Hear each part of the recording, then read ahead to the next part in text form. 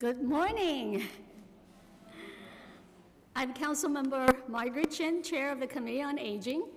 Thank you all for joining us today for our oversight hearing held jointly with the Committee on Mental Health, Disability, and Addiction.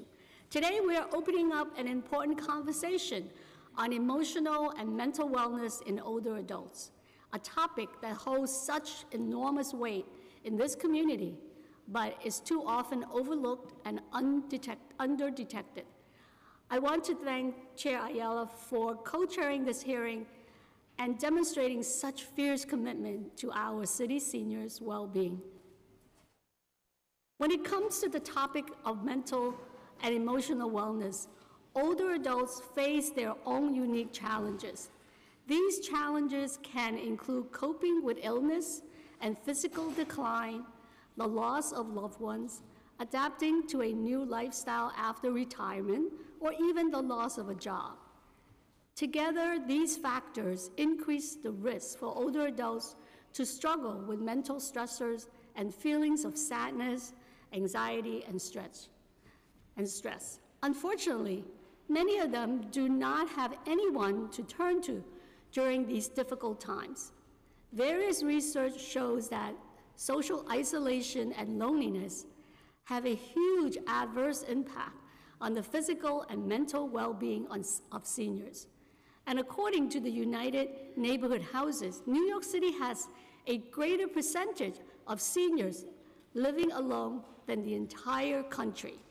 Furthermore, older adults face an increasing array of mental health challenges because of their advanced age and life experience. This population may face depression, anxiety, substance and prescription drug abuse and addiction, post-traumatic stress disorder, and even scarier, increasing rates of suicide. When it comes to investing in the mental healthness of our seniors and breaking down the roadblocks to affordable, compassionate, and culturally competent mental health care, the stakes have never been higher.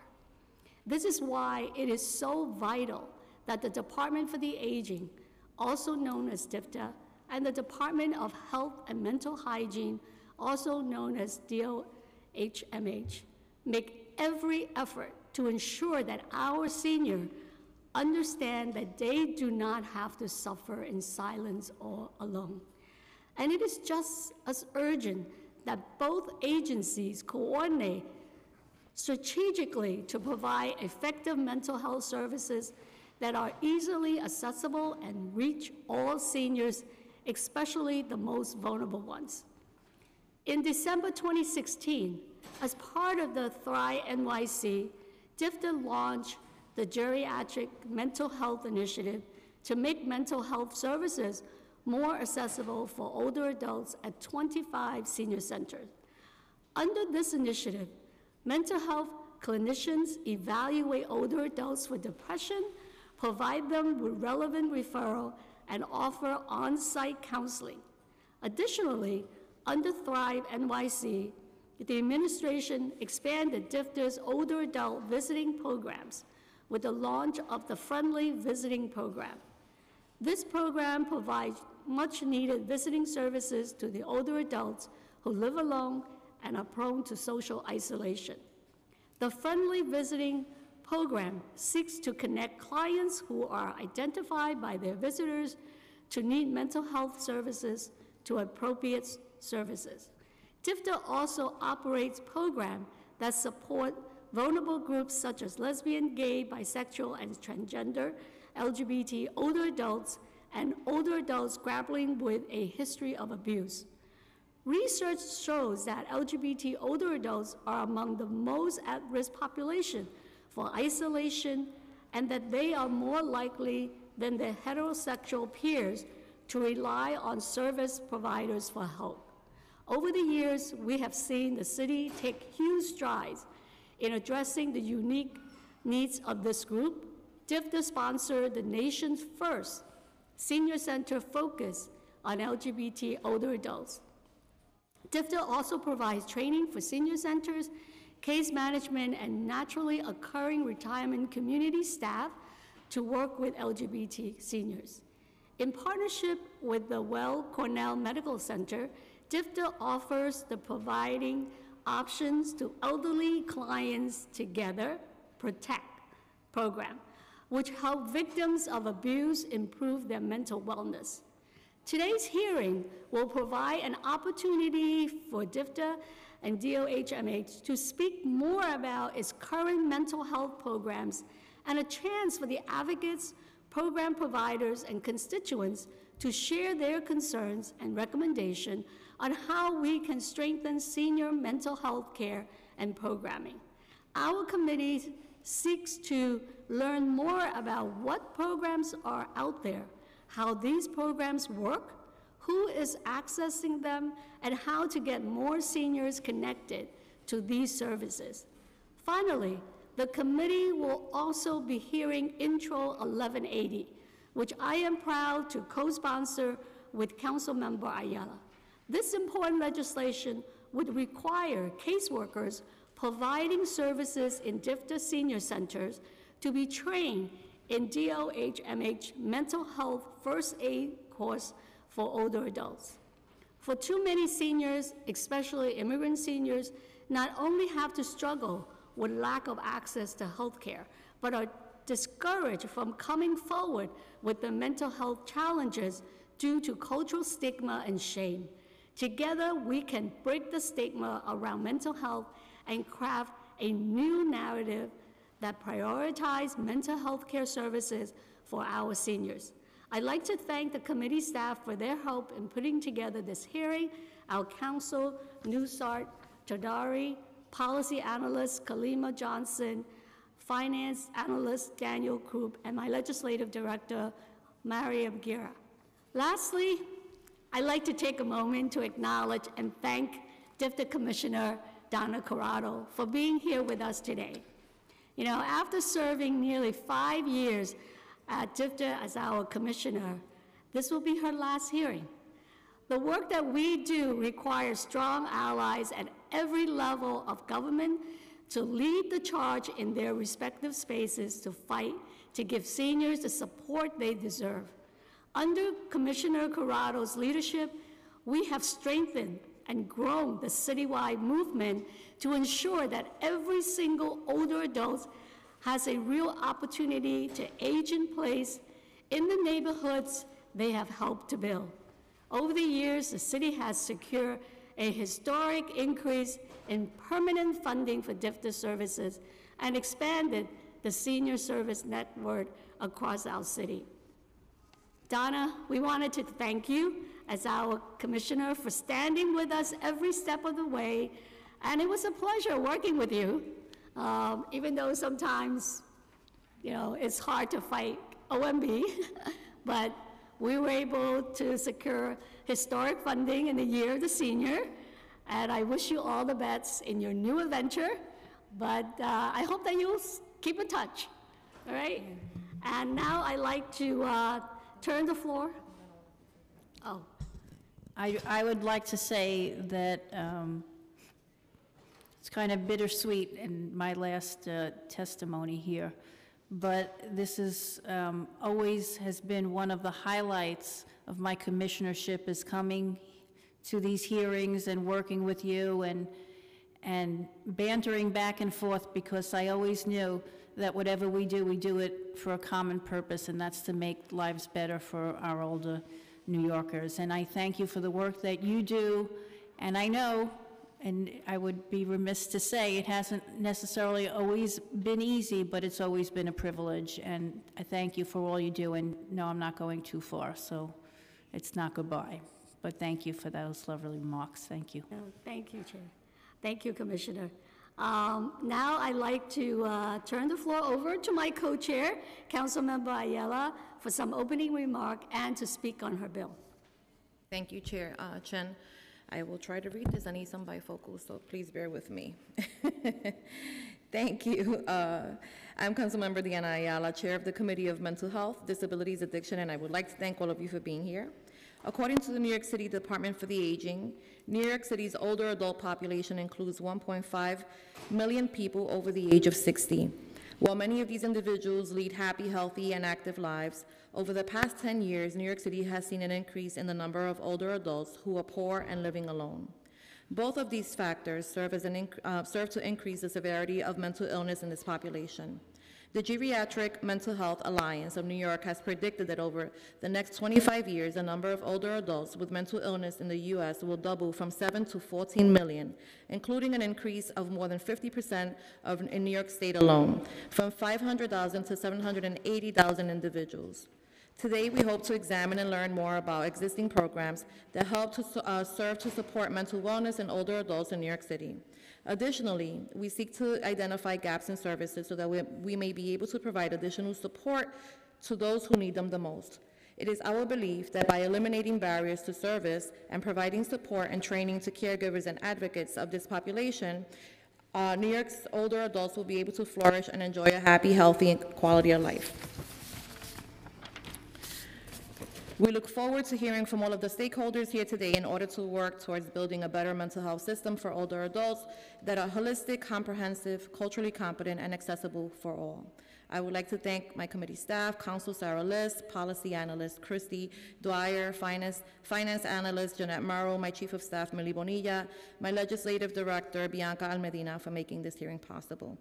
Thank you. We want to recognize. Thank you. And we've been joined by Councilmember Drum and Councilmember Holden.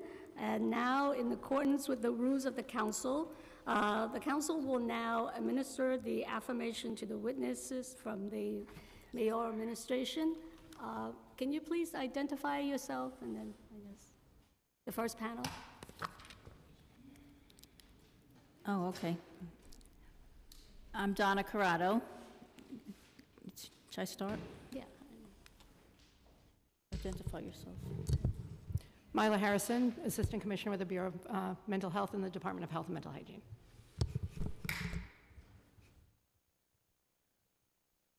Hi, I'm Jackie Berman. I'm Deputy Assistant Commissioner over research and part of the Thrive Initiatives.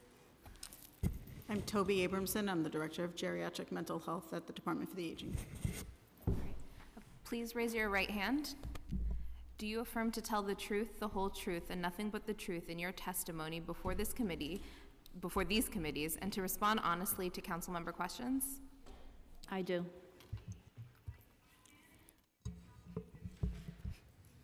Okay. Good morning, Chairperson Chin, Ayala, Drum, and Holder, and members of the Mental Health, Disabilities, and Addiction Committees. I am Donna Corrado, Commissioner of the New York City Department for the Aging, and from DFTA, I'm joined by Dr. Jackie Berman, who's Deputy Assistant Commissioner for Research, and Dr. Toby Abramson, Director of the Geriatric Mental Health Program. I'm also joined on my right by Dr. Myla Harrison, Assistant Commissioner of the Bureau of Mental Hygiene of the City Department of Health and Mental Hygiene. I would like to thank you for this opportunity to testify on the topic of mental wellness in older adults, as well as Intro 1180 in relation to mental health first aid training for senior center caseworkers. DOH-MH will provide testimony on Intro 1180. According to the American Psychological Association, prevalence estimates suggest that approximately 20% of older adults throughout the U.S. meet the criteria for a mental disorder, and in New York State, that number is expected to increase by more than 50% by 2030. Accurate prevalence rates are difficult to determine, as many older adults are not diagnosed or are misdiagnosed or do not seek treatment. Older adults have high rates of late-onset mental health disorders and low rates of identification and treatment. Mental illness and aging are often a double stigma that older adults face. There is a growing need for the provision of mental health services for older adults, stigma surrounding mental illness, an inability to recognize mental health issues, and a lack of available services and providers continue to impede accessibility to needed mental health services for older New Yorkers.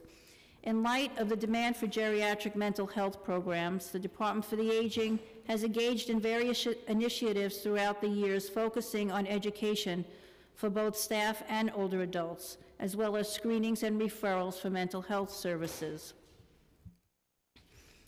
Some of these efforts and initiatives include DFTA and DOHMH co-sponsored called EASD, EAS''D, and this is an evidence-based program where workshops on depression were conducted within DFTA-sponsored senior centers. Depression screenings and follow-up were done to assist with connections to care. To maximize sustainability, a train-the-trainer approach was developed so that staff learned how to facilitate workshops about depression on their own and how to conduct screenings and follow-up. In addition to senior centers, the depression workshops were facilitated over the phone for homebound older adults through our contracted case management agencies. Follow-up calls were made to the homebound clients to screen them for depression and make referrals for services. Another initiative was called SMART MH, and it stands for Sandy Mobilization, Assessment, Referral, and Treatment for Mental Health. Through the SMART MH program, approximately 2,000 older adults living in areas devastated by Hurricane Sandy were comprehensively assessed for mental health needs, including depression, suicide risk, anxiety, and alcohol misuse. Individuals in need of services receive the evidence-based treatment Engage from licensed counselors at senior centers, NORCs, and where necessary in their home. SMART MH services were provided in Spanish, Russian, Mandarin, Cantonese, and English.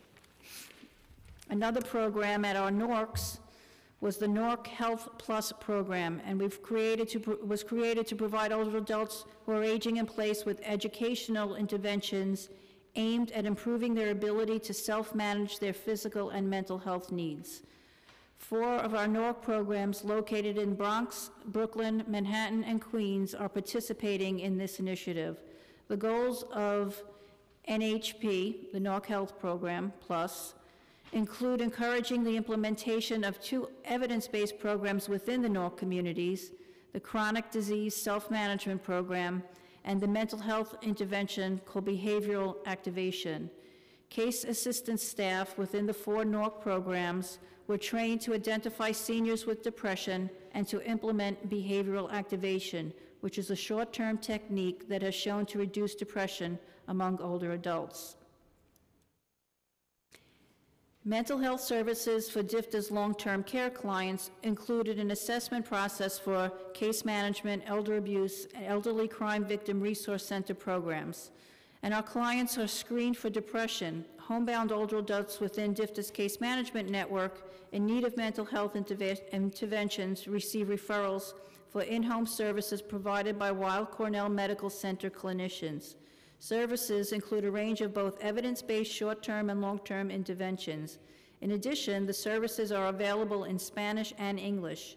In-service trainings on mental health are provided to case management staff through Weill Cornell Medical Center, which they're tailored to meet the needs of the individual providers, the provider agencies.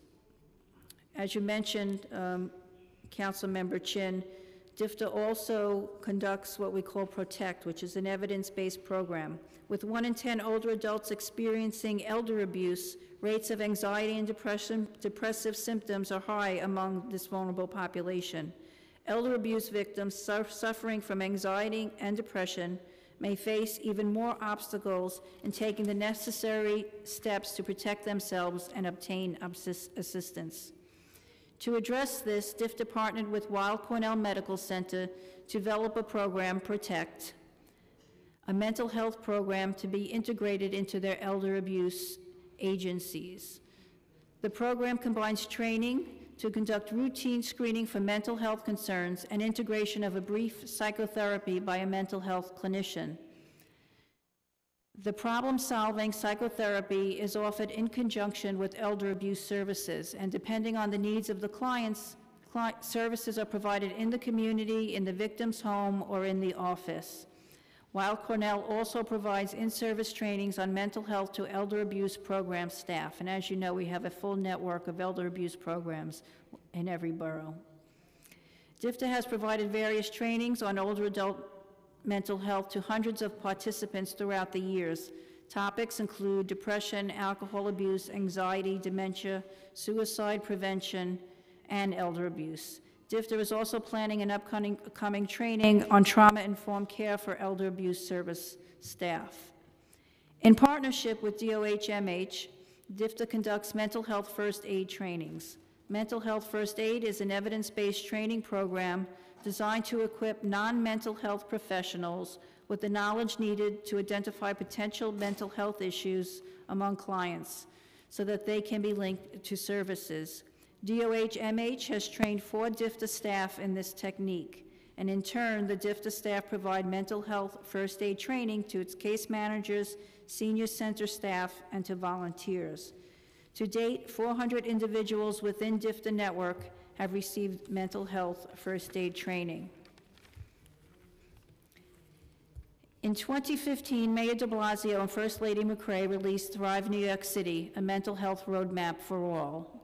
Thrive New York City is a plan of action to guide the city toward a more effective and holistic system to support the mental well-being of New Yorkers.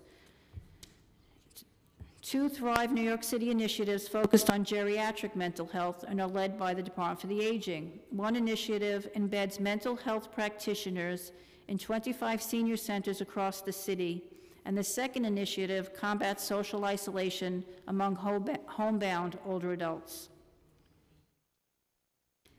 Through DFTA's Geriatric Mental Health Initiative, mental health services are available on-site at 25 of the largest senior centers in the agency's network.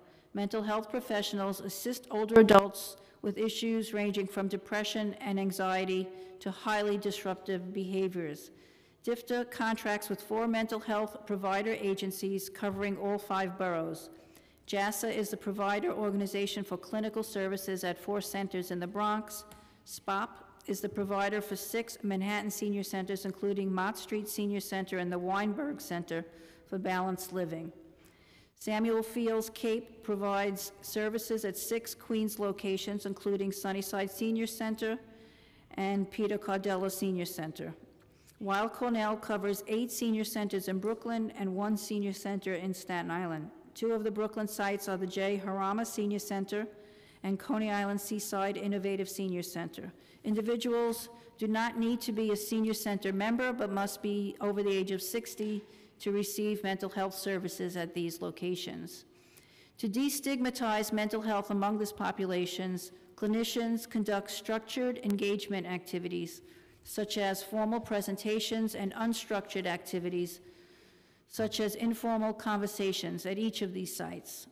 The clinicians conduct mental health assessments as well as provide support and ongoing individual, group, family, and couples psychotherapy to older adults and their families. Mental health services are provided by bilingual and mostly bicultural social workers who are fluent in major languages spoken at the center. In addition to English, the languages spoken include Cantonese, Italian, Mandarin, Polish, Russian, Spanish, and Ukrainian. The clinicians work with both internal and external support services to make referrals to social services and other mental health services as needed. Through DGMH, nearly 1,500 older adults were screened for mental health needs, and more than 17,500 older adults participated in structured engagement activities, and approximately 40,000 have been in contact with on-site clinicians. The Friendly Visiting Program focuses on isolated, largely homebound seniors who are served through DFTA's 21 contracted case management agencies, covering all 59 community districts. The program was designed to connect seniors facing the negative effects of social isolation with well-trained volunteers who spend time with them in order to provide social interaction. As a result, Friendly Visiting Services as a mental health intervention program. The program model expands the older adult's connection to their community and may prevent the isolated senior from declining into depression and loneliness. Additionally, all Friendly Visiting Program coordinators have received mental health first aid training. These coordinators have learned how to recognize possible behavioral health issues so that older adults in need can be immediately referred to their case manager and linked to appropriate services. The program coordinators recruit friendly visitors who are matched with a homebound older adult. Friendly visitors then visit the senior at least 2 times per month. Any changes in functioning, including identified mental health issues, are referred to the case management agency for appropriate referrals and follow-up. Since the program's inception, just a few short years ago, volunteers have made more than 17,170 visits to older adults in their homes and have spent a total of 27,200 hours with seniors. Thank you for this opportunity to provide testimony on the various DFTA programs that address mental wellness in older adults. And following testimony from my colleagues from DOMH, I am pleased to answer any questions that you have. Thank you.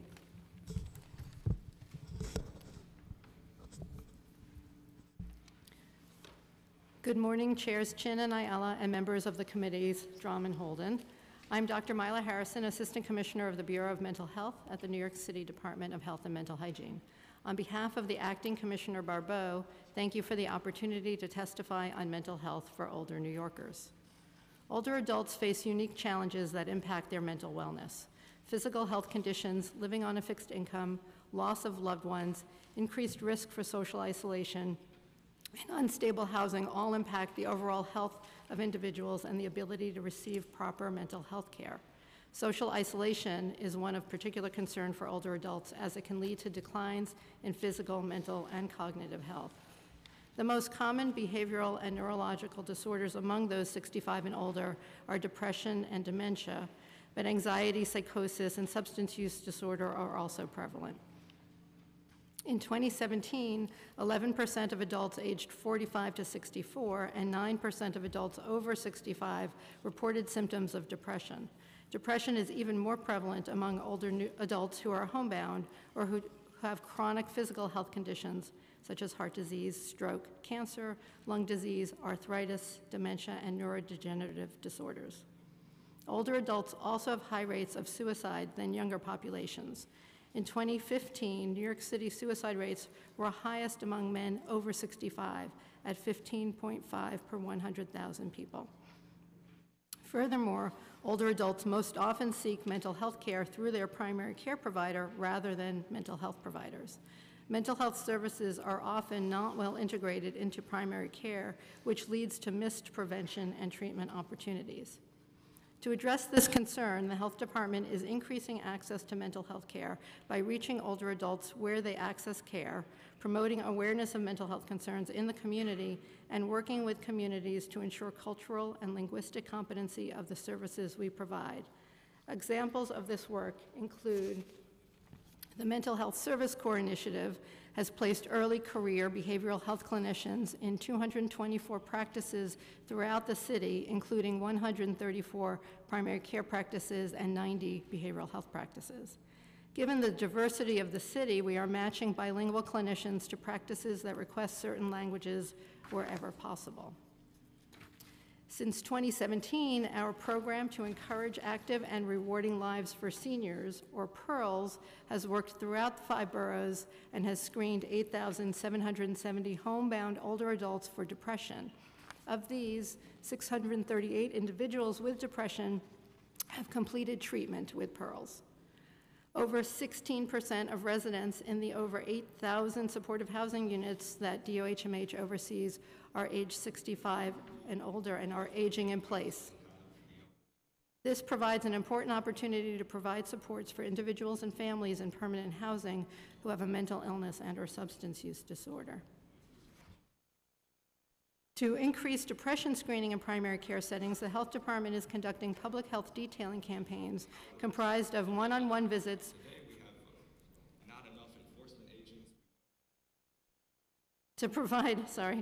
comprised of one-on-one visits with more than 160 primary care practices in East and Central Harlem, North and Central Brooklyn, and the South Bronx to help educate providers to integrate depression screening and treatment into routine primary care. Through the City Council Geriatric Mental Health Initiative, we support 22 community-based organizations that serve older adults in improving their capacity to identify depression and alcohol and substance use disorders and connect those in need with support and treatment services. For older adults with serious mental illness whose needs have not been met by traditional outpatient mental health services, the Bronx-based Geriatric Assertive Community Treatment Team delivers comprehensive and flexible treatment, support, and rehabilitation services to individuals in the community. And as always, older adults, their caregivers, and providers can contact NYC Well for connection to mental health resources and support. From the start of the program in 2016, 7.7% of callers identified that they were over the age of 60. NYC Well can be accessed in over 200 languages, and counselors match clients to services that meet the individual's cultural needs. I will now turn to the bill being heard today, Intro 1180. Mental Health First Aid is an evidence-based curriculum that teaches participants how to recognize the signs and symptoms of mental illness and substance misuse. The curriculum, licensed by the National Council on Behavioral Health, also provides trainees with the skills to respond when someone close to them is experiencing a mental health or substance use crisis. The training is free for New Yorkers and is offered 6 days a week in all 5 boroughs and available in multiple languages. As part of Thrive NYC, the administration has committed to train 250,000 New Yorkers by 2021. This is a massive and unprecedented effort to provide New Yorkers with the skills needed to identify, understand, and respond to signs of mental health challenges, including anxiety, depression, psychosis, suicidal behavior, overdose, and withdrawal. The administration shares the Council's goal of training all frontline staff to recognize mental health issues, and we look forward to discussing with the Council the best ways to accomplish that goal in the long term. As part of the administration's 2021 training goal, the Health Department has prioritized training frontline city workers and social service providers that interact with the public. Our dedicated team of 39 trainers work with 15 outreach staff to deliver over 60 all-day trainings each week. To date, we have trained over 41,000 city staff and service providers in mental health first aid across 14 city agencies and are working to reach many more. In collaboration with the Department for the Aging, we're delivering mental health first aid module that focuses on older adults. So far, we have trained over 400 staff, providers, and older adults at Department for the Aging-run senior centers and aim to reach a total of 1,000 frontline and service provider staff. This training supplements the more intensive training in specific behavioral health issues that the Department for the Aging provides its staff and providers. I want to thank the Mayor and First Lady for their unprecedented support for improving mental wellness in New York City, and thank you to Chairs Chin and Ayala and the members here today for your partnership and voices. We look forward to our continued collaboration as we improve the health and well-being of older New Yorkers, and we're happy to take your questions. Thank you for your testimony, and we've also been joined by Councilmember Vallone and Councilmember Rose.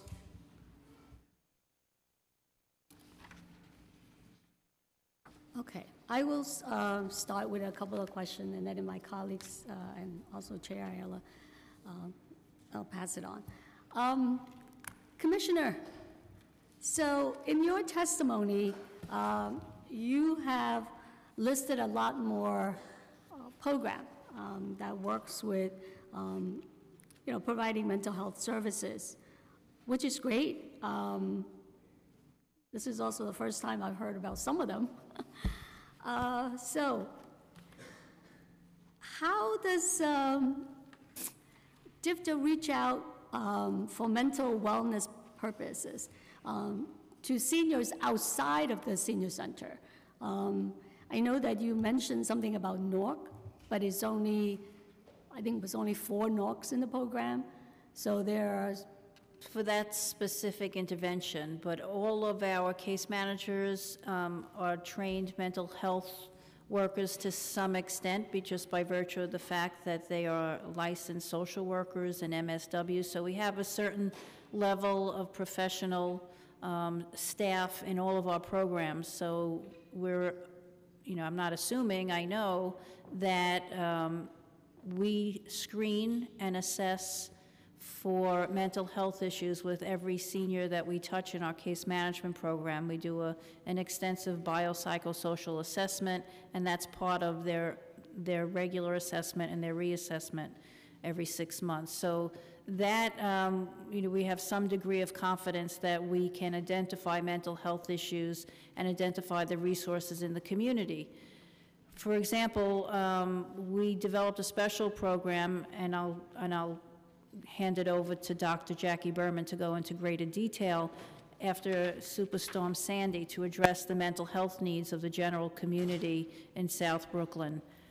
So that's just one example of how we will also do things as needed, and I can remember, and not necessarily DFTA initiated, but sometimes our sponsoring agencies also do mental health services, and they work and integrate programs within their own settlement houses, for example, in terms of crisis intervention. If there's something happening, if there's a natural disaster, or if there's something we routinely did in our senior centers when a long-term senior center member passed away, we would do bereavement groups and things like that. So we're pretty nimble in terms of the addressing mental health needs of our senior center members. So that's case management, senior center members, and then addressing on an ad hoc basis whatever the community needs at that given moment. But there's generally, and I can say this with great confidence, our senior centers have connections with mental health providers in their community, and they work with their hospitals, with psychiatric nurses, and other mental health programs. And of course, they always have at the ready, through the connections that we have at the Department for the Aging and our connections with the Department of Health, we try to get them what they need. Yeah, in my district, I mean, just this year, there were 2 suicides, 2 seniors killed themselves in one development, and it really sent a shockwave. And fortunately, we had a NORC in the development, and Hamilton Madison House, they also provide mental health services, and they were able to come in and do a series of workshops for the seniors living in the building, and it's really very, very needed and helpful. It's just that we're looking at, all these programs, and when you talk about case management, that touches seniors mainly who are homebound. And that's why in the legislation, 1180, we're looking at to make sure that every senior center have that capacity. And right now, I don't think every senior center, has a trained social worker, or even if they do, in terms of the capacity. I mean, you have a few hundred seniors, you have one social worker, you're not going to be able to sort of take care of all of them.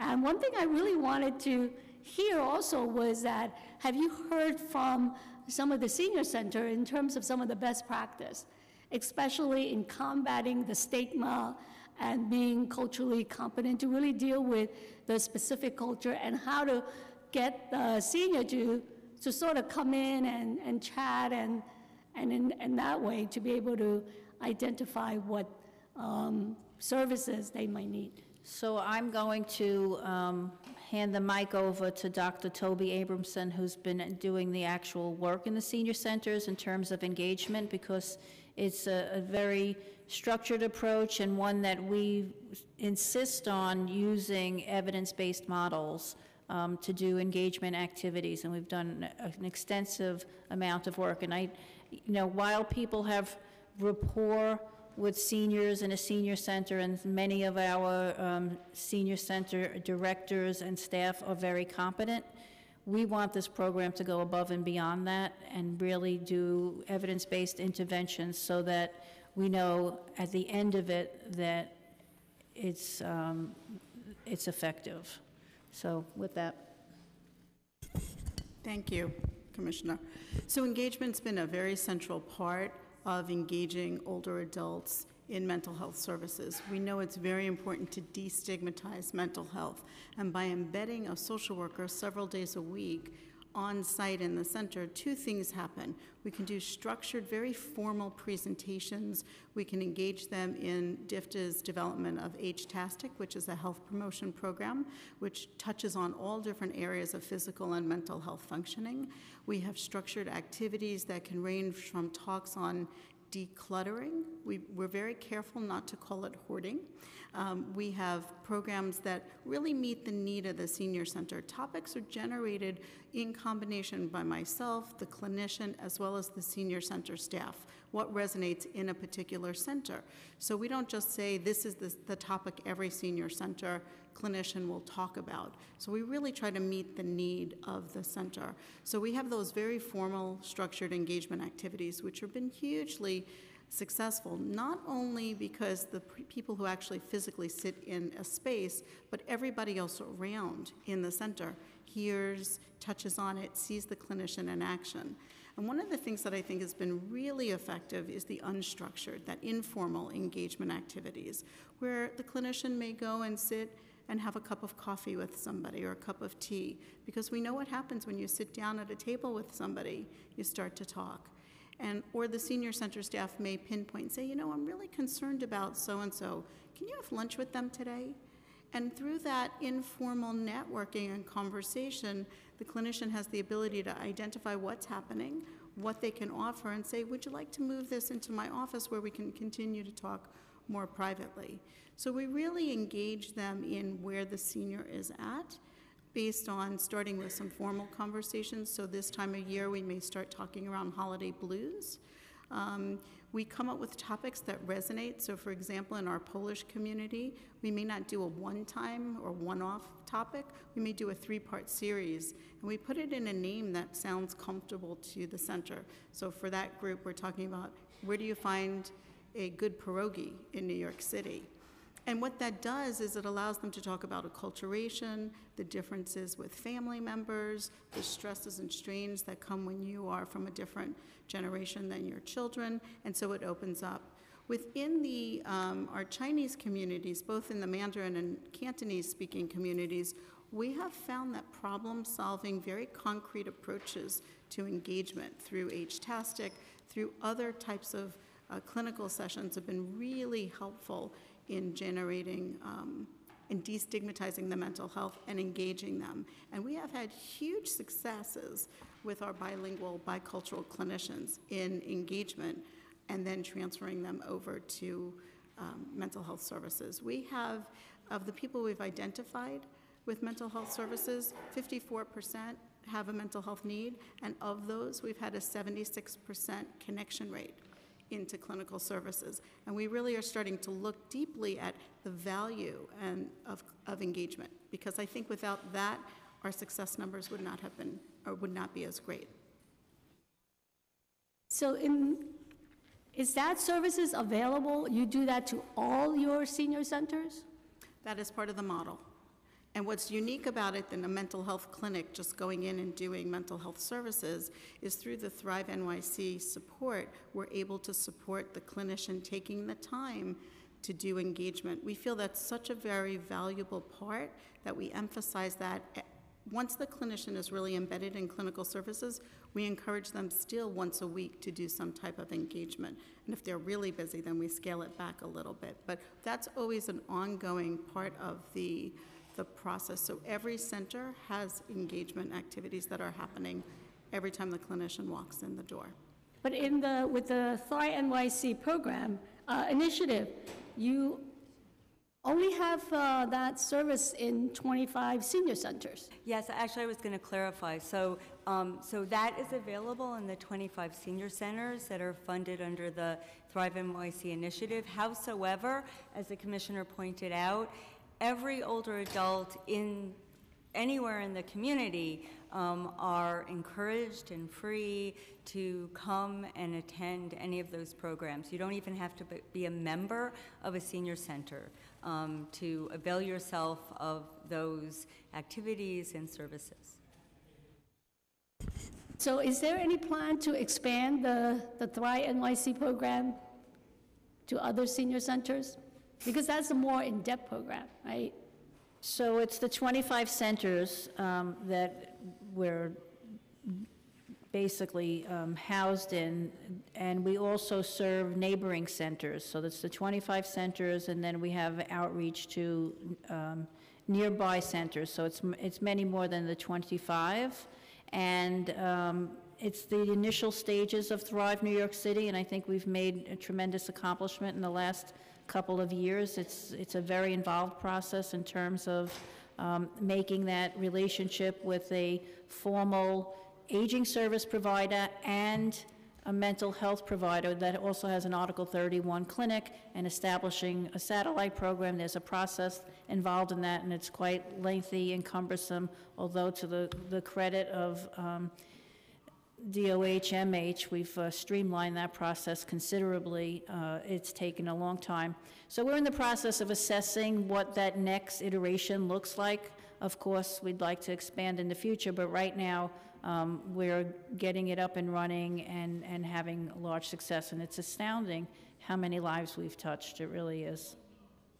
Also, Commissioner, you list a lot of programs in your testimony. How many of them are still ongoing, and how many of them, has any one of them ended, or they're still ongoing?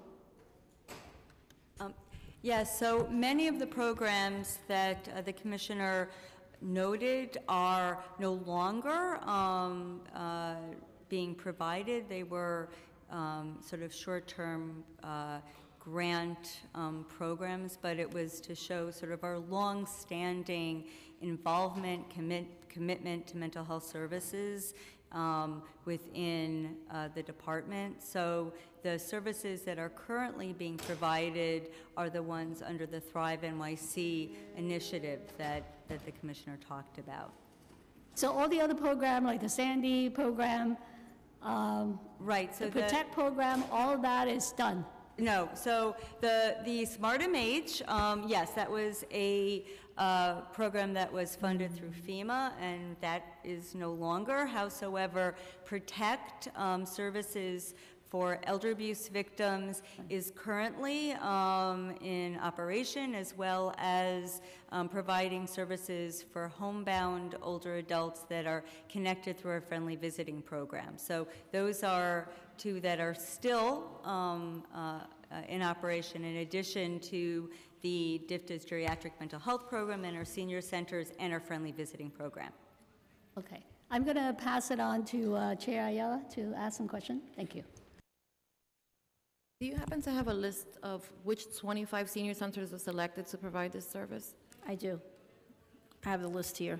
Would you like me to read it to you, or can provide it to you? I think, yeah. So in Brooklyn, the main agency is Weill Cornell. That's the mental health provider, and they serve 8 sites in Brooklyn: Amico, Borinquen Plaza, Council Center, J. Harama, JCC Coney Island, the Crocus Luncheon Club, Ridgewood Bushwick, and United Neighborhood.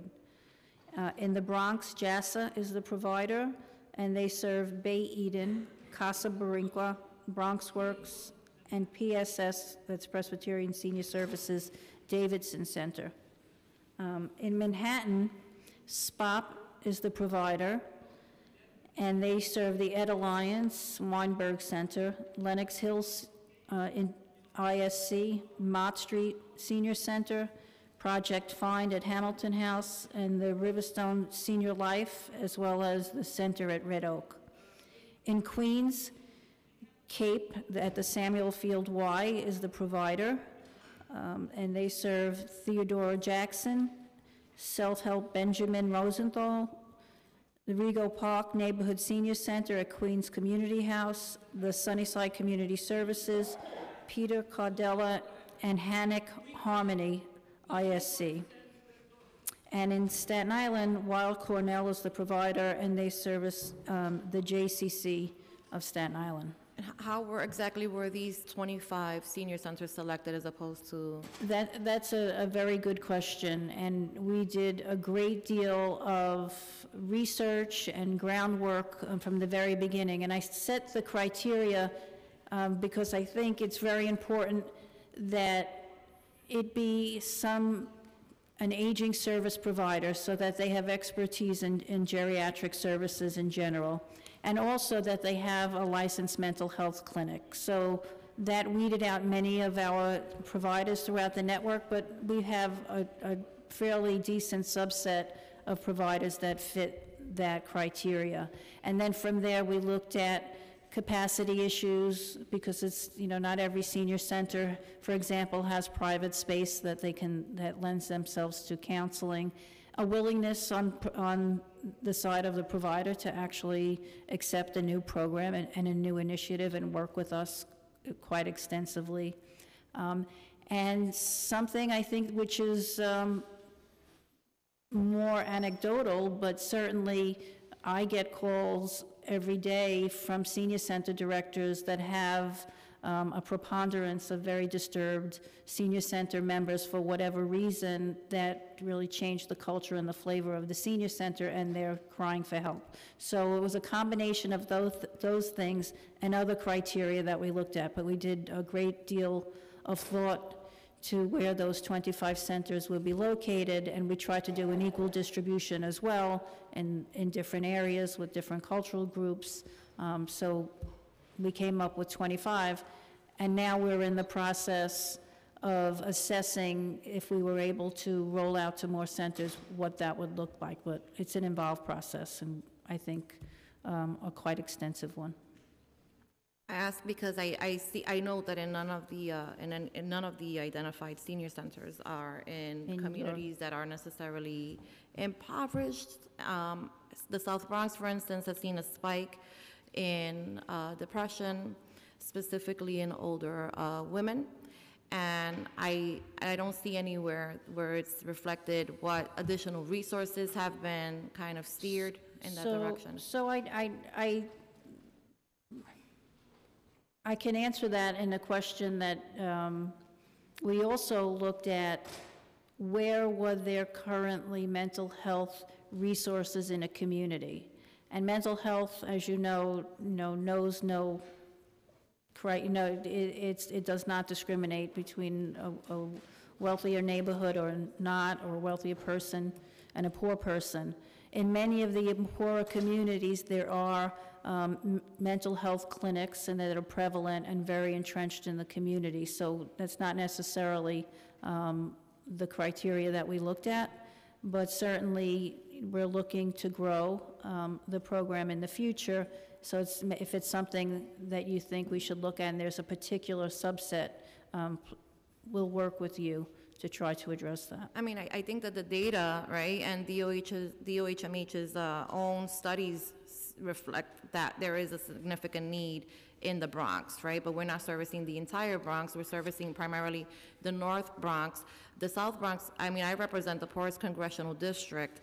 138th Street is practically a naturally occurring, community because of the abundance of senior housing and senior centers that are concentrated in a specific area. And I had difficulty finding a mental health provider when we were allocating funding this year for referral-based programming. I wish that we had a SPOP, who I love and I think does a spectacular job, and JASA does a great job. I mean, they all do.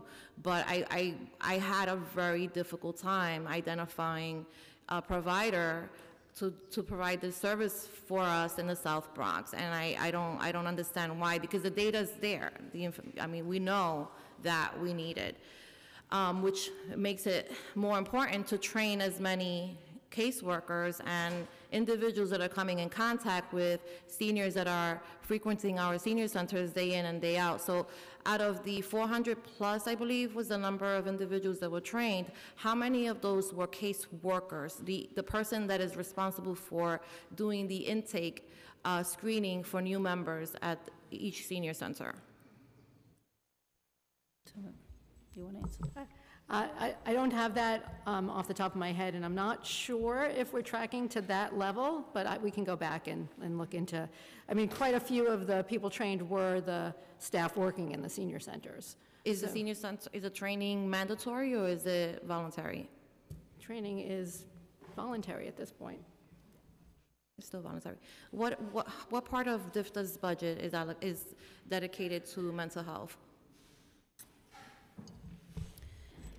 Through the Thrive New York City Mental Health Initiative, it's approximately $1.3 million. Okay. And does DFTA have staff dedicated specifically for mental health programs in response? So we do have staff that are dedicated. Dr. Toby Abramson is our Director of Geriatric Mental Health. So she's our primary person throughout, and we do train existing staff. So they are in our case management programs, and they are existing staff, but Toby's been coordinating this effort, and we've done a tremendous job and have a tremendous reach, actually, and it's only a couple of years old, so. I could imagine, and I appreciate the efforts.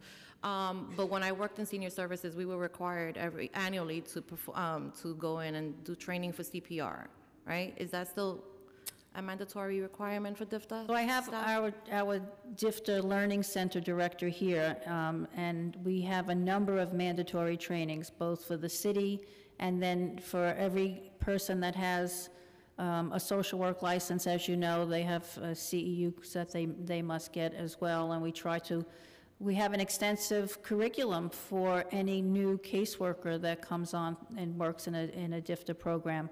So between the mandatory DCAS trainings and now this mental health trainings, and Margaret Reif can attest to, we spend an extraordinary amount of time training staff, and mandatory trainings, every time you turn around, it's another mandatory training.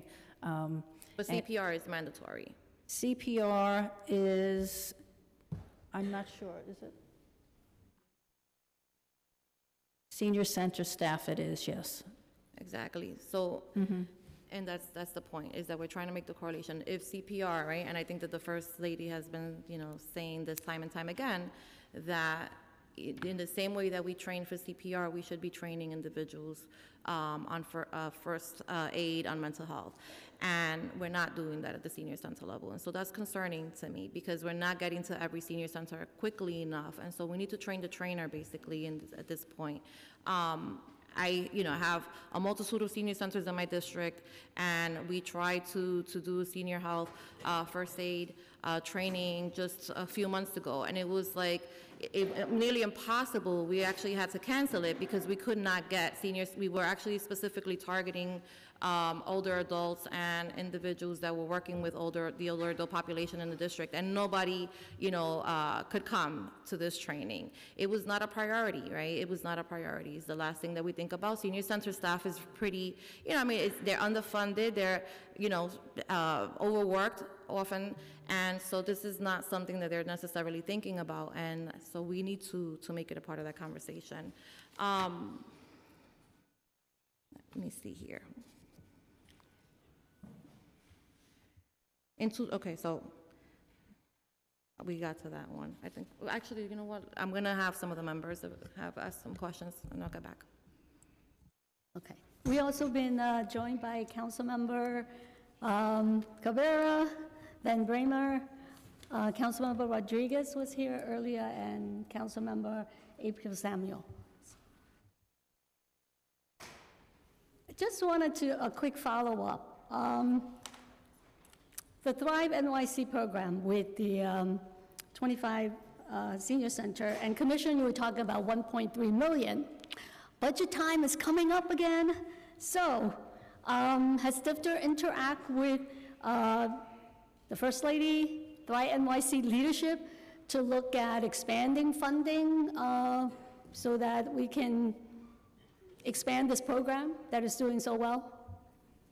It's doing so well, and we've engaged in not only conversations with the First Lady and the First Lady staff, but also I think it's very important to do the evaluation piece. So everything, I can say it's wonderful, wonderful, wonderful, but we really need the evidence to show that the investment is worthwhile. So we've been engaged in that process, and yes, we're always in ongoing conversations with the First Lady and the Thrive New York City staff. What about some of the other programs that you have mentioned? Are there evaluation done for some of the other initiatives that you deal with in mental health that you feel that we should be asking for more funding to expand those programs? So a lot of these programs were pilot programs, for example, that we engaged with Weill Cornell, and for a great example is Age-tastic, where we worked with the researchers in Weill Cornell and the clinicians, and we developed the evidence to make evidence-based programming. So I think that was an important pilot, and we participated in that, and then now we have the evidence. As you know, it's a very long, involved process. Some of it we're, halfway there, some of it we're all the way there. But with that, we're always looking to replicate good programs. So if they pass the litmus test for an evidence-based program and they're published, we certainly would like to replicate some of those programs. And one of them, a perfect example, is Age-tastic, and we're now using that in our senior centers and through our Thrive New York City. That becomes the main vehicle, it has become the main vehicle by which we do those engagement activities. And the First Lady herself came to a center and played, I would say play the game. It's more than a game, but she participated in that activity at one of our centers and found it very engaging. You want to add that? Yeah, I just wanted to add to that, because the department is often the incubator of some of these really exciting evidence-based programs that then are expanded. For example, with Smart MH, where we worked with Hurricane Sandy victims, that was, part of it was incubated and developed as a partnership with Weill Cornell and the Department for the Aging, and it was part of the springboard as well as some of our other prior initiatives for which our DGMH was born. Also Protect, the really exciting mental health program for elder abuse victims, really one of the only one in the country, was developed again within the Department for the Aging with our elder abuse staff, and evaluated, found so successful, and now rolled out into our community. Yeah, I mean, it would be great if you can share some of the results with us and see how we can be helpful in terms of advocating, expanding those programs to senior centers and other senior service provider in the city. We've also been joined by Councilmember Deutsch, Councilmember Malone, for some questions. Thank you to Chairs Aiel and Chair Chin. Good morning, everyone. Good morning. Commissioner, I guess since the official memo went out, let me congratulate you. And thank you. It's been an honor to work with you over the last 4 or 5 years with Chair Chin and I. We've been fighting for seniors. The feeling is mutual. It has been a great lesson on one of the best battles we can have, as we always fight for our seniors. And I think Chair Aiello and Chair Chin have hit it right on the head. These are topics that we're always trying to learn and grow. And I think each one of our districts, as always, are very unique in the ethnic backgrounds, on the computation of the seniors. We have one of the largest groups of seniors in Queens. The Asian community is bursting at the seams at our senior centers. With these programs, and you mentioned some numbers with the total numbers reached in percentages. You had said there was 54% identified, and of that, 75% have been worked with. What do they come out to? What do those numbers actually entail? Toby can address that. So it's of the 1,500 screened, with 805 have had a positive mental health screen. And the screening occurred where? We use 14 different scales. Depression, anxiety, cognitive function are absolutely required on each person. And then we ask the clinicians to do a leading question on all of the other scales, ranging from alcohol use, other substances, hoarding, elder abuse, gambling, psychosis, social isolation, loneliness, caregiver stress, and... No, not the categories, but how did the 1,500 members, where were they identified and targeted? Where did they occur? Where are they coming from? They're coming from our senior centers or the communities around the senior centers. The mental health programs that are in the 25 centers are open to everybody in the community. Whether you're a senior center member or not, you just hear about it, and you're 60 and over, you can come in for services. So it's based on, as Chair Iola was saying, on those 25 centers alone? There are 25 centers where the clinicians are located, but we're open to everybody. So the 1,500 of the 25 centers, is that the total number of seniors that were identified, or total number of seniors that they just managed to start the program? Those are the 1,500 were screened. Those are people who are willing to come in. He's giving me the same answer. So what happens is... How many actually applied or actually were identified that could be part of the mental health initiative? Can't be 1,500, it's got to be more than that. So what happens when a clinician is on site, they offer the screening to every senior. Seniors have the ability to say, no, I'm not interested in being assessed. I really don't want to sit down with the clinician. So we've had 1,500 people since we've started that are willing to sit down with the clinician. Are the clinicians, which goes to the heart of part of this also, is are they trained bilingually? Are they trained? Bilingually, or do they have training in different languages? Yes, the clinicians actually are bilingual and bicultural. So they speak a variety of different languages. They are embedded in the center that the bicultural Are they sent clinician. specifically to centers with that language knowledge? Correct. Because if you go to Whitestone, they better speak Italian. If they go to Flushing, they better speak Correct. Korean and Chinese. If they're Correct. gonna- Do they have that? Because that is the number one Yes, they do. complaint that we get, is that So there's the a lack of... languages that we provide are English, Spanish, Mandarin, Cantonese, Polish, Russian, Ukraine. And so... Are we planning on hiring more? Because I'm sure we don't have enough. Are we planning on Hiring more. That would be great. One of the I want to challenges... help you on those battles. Yeah, Those are the no, budget battles we always, one of Chair the- Chin is always fighting for. One of the challenges that we have as a field in the aging field are finding licensed clinicians who are interested and willing to work with older adults. So there is a huge workforce shortage across the country. So finding bilingual, bicultural clinicians is probably one of our challenges. So the I would answer have is, to agree. I would we think... would love to have more and more Well, how about languages. expanding partnerships with organizations that already have that ability with the non-for-profit status? Is that something that we can expand or talk about? We are already connected to mental health provider organizations who do the hiring of the bilingual, bicultural clinicians. So with the workforce shortage, as great as an organization can be, we still are limited by how many professionals we have. They have to be licensed. Well, in order I to know, be- you have contracts already with already licensed non-for-profits that are doing that service now. I think one of the quicker ways So- to address this would be to increase that. So, council member, before you came in, we sort of explained the structure of the geriatric mental health program, and one of the initial criteria was it had to be an Article 31 licensed mental health clinic, and also an aging service provider. So they had to have those two competencies.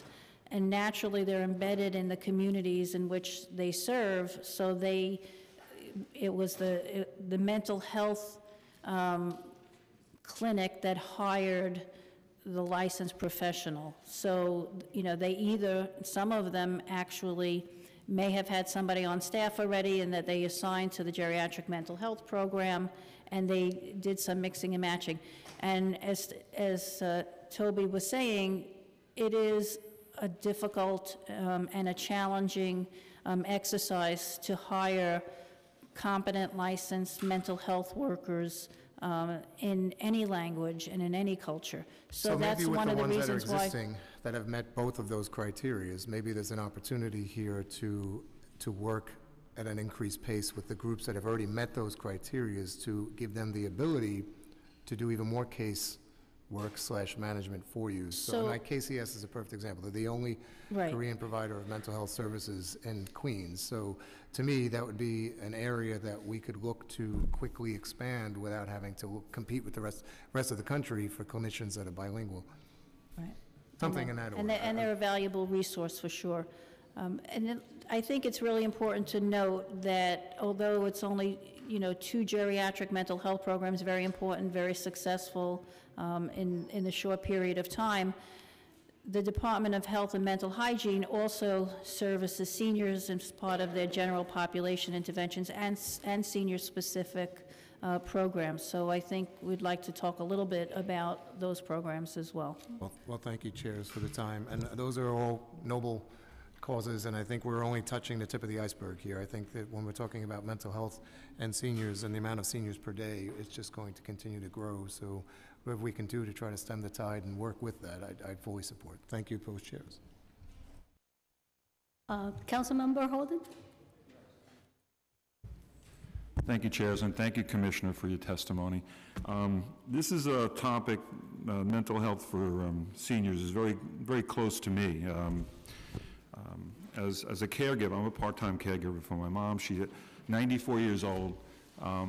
You take her to health centers a lot. I take her around. Usually the mental health part of it is always left off. My mom's battling dementia, and it's a very frustrating topic because the doctors, the caregivers, medical centers, they only care about her physical well-being. They don't really focus on the mental part. The mental health. And it's frustrating for me to try to, because they're asking her questions, she can't give them. And I can see the depression. I can see how she reacts. I can see she'll talk like, all my friends are gone, that kind of thing. And then you want to spend time with her, but she really rejects that too. So it's very frustrating for seniors and the senior centers. I can't get her to go to the senior center anymore. Can't get her to do it. So we need more, and visiting the floating hospital, by the way, last few months, which they work with the homeless a lot, and they said that they have trouble holding on to their mental health workers. And they'll hire them, and then they leave for a better pay. And also their budget gets cut in the mental health area. So I'm glad we're doing it in the senior centers. I'd like to see it get to the front lines of the emergency rooms more often, because we don't see that. I just had my mom in a hospital, and again, no questions on the mental health, and I tried to explain to the doctors, I think, it's more than just physical, that we need to focus something, to help on the other side, the mental health. And so I love this idea. I would like to see all over in the health area to really expand into mental health, because we're seeing that just in caring for the homeless also, the cuts. So there are many resources available to you, so we'd be happy to meet with you, Councilmember Holden, privately and see what we can do for you and your challenges with your mom. There is an effort afloat, which is very exciting, about age-friendly health systems. And although that's not the primary role of DFTA, there are many wonderful foundations and other areas, and DOH, MH, and health and hospitals working towards age-friendly health systems. So that's something that's will be a topic in the future, and it's very exciting. Because I can't agree with you more. Emergency rooms need to be more cognizant of people's mental health issues, and certainly how best to deal with seniors, both in how they care for them and how they build their physical environments in emergency rooms. So, yeah. Well noted. You want to add to that?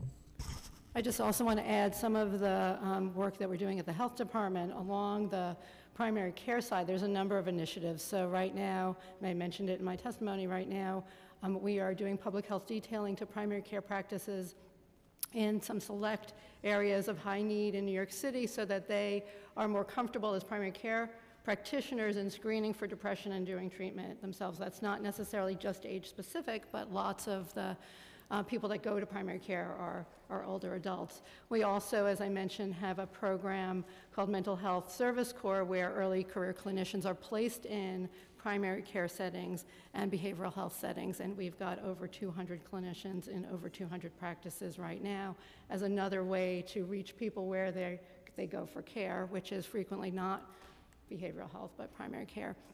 And in addition, with the health department, we have a program called PEARLS, which is the program to encourage active and rewarding lives for seniors.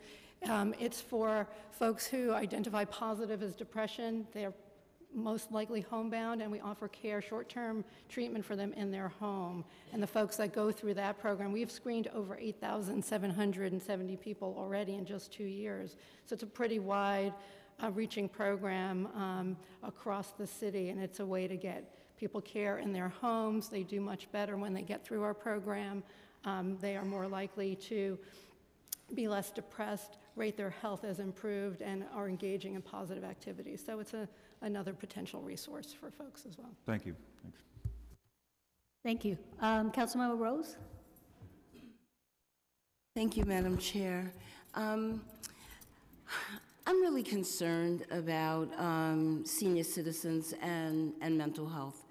And I'm really concerned about what is the entry point for senior citizens who are experiencing mental health episodes.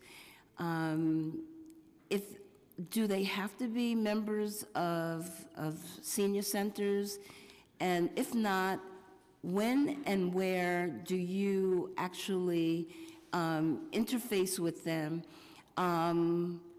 How do they then access those services?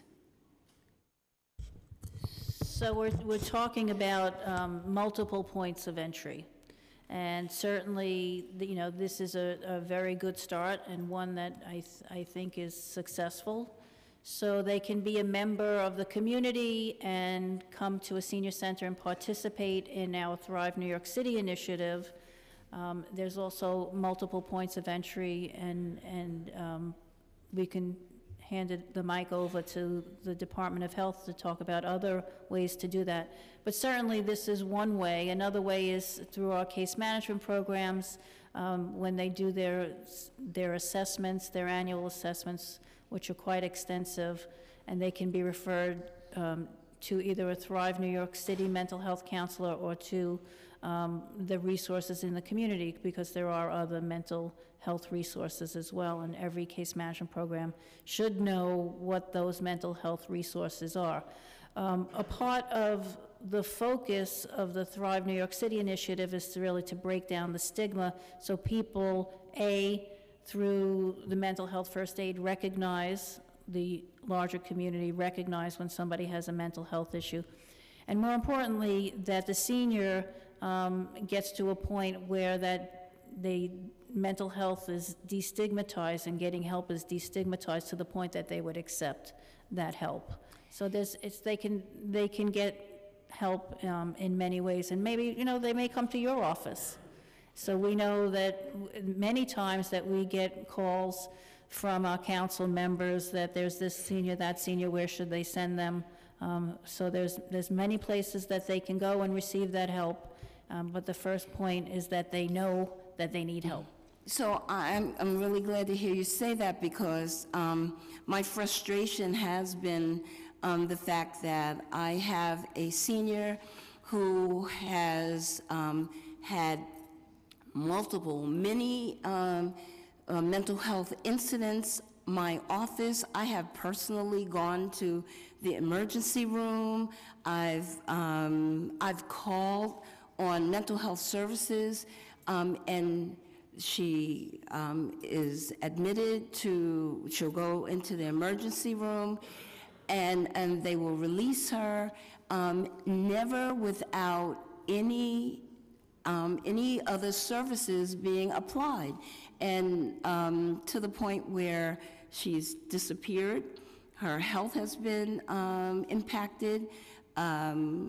She's now being abused in terms of her SSI is being co-opted by people who are abusing drugs and are using her money to get high, and have now addicted her to heroin. And it's a repeat cycle. When does someone say that here's a senior who has chronically showed up at the emergency room in need of services? and isn't getting it. And I have personally gone and said to healthcare professionals, please don't release her, please do something, please contact her, do something. And it hasn't happened. It just took her physically, her body giving out, where she had to be, hospitalized. And then, they released her again. I need to know, there has to be some other nexus for seniors, for people who have seniors who are mentally, or experience mental health crisis, to get services, because it's not happening. It really is not happening. And she's just, I guess, my most, it's a personal thing for me now because of the lack of services she's been able to get. But she's not unique. I have other people who have not been able to get the services. So, and she doesn't go to a senior center, and she would not. So help me with this, because I'm really frustrated that this senior, and she has now subsequently lost her apartment because she's been in this emergent state since June. So she has now lost her apartment.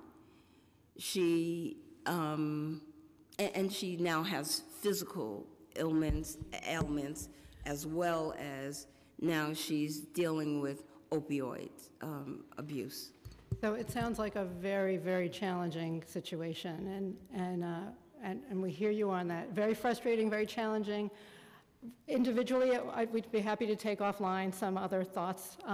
For the group, though, someone like this sounds like she needs connection to a health home, which is someone that might be able to help navigate and coordinate her care, but also flagged somewhere in the system. Something should have flagged that she needed more than to, take the emergent situation, care for it, and put her back out in the street. Right, I agree with you. And so if these situations are coming up and you don't know where else to turn, please let us know so we can help navigate and negotiate with you and help connect the people you're seeing to the services that are there when there are services there.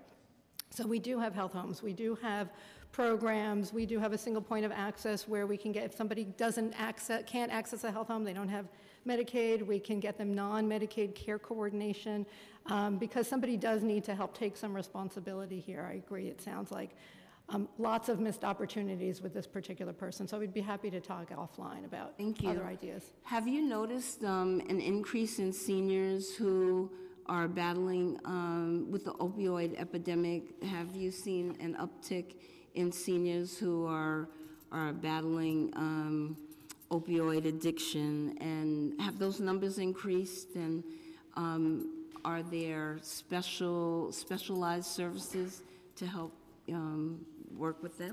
So overdose is a concern among older New Yorkers. As you know, older New Yorkers not only have chronic medical issues, they take prescribed medications, they're more sensitive to the effects of drugs, so they are more likely to have overdoses if they're using other polysubstances, alcohol or other pills, and are more likely to have overdose deaths as well.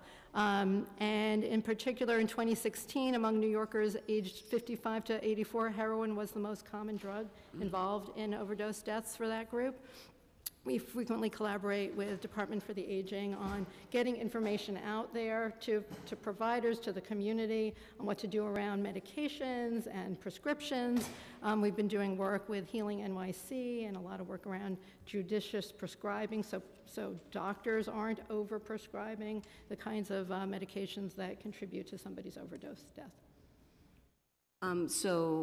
Is there any special program for that, other than I appreciate the education, and I'm sure you're telling them about naloxone but is there a special program that if someone knew of a senior that was abusing drugs that could be directed to? There are some programs, but it's also the case that the general substance use treatment programs can manage the substance use of the older adults as well. But just not as specialized, okay. There are some, I don't have that in front of me, though. Thank you.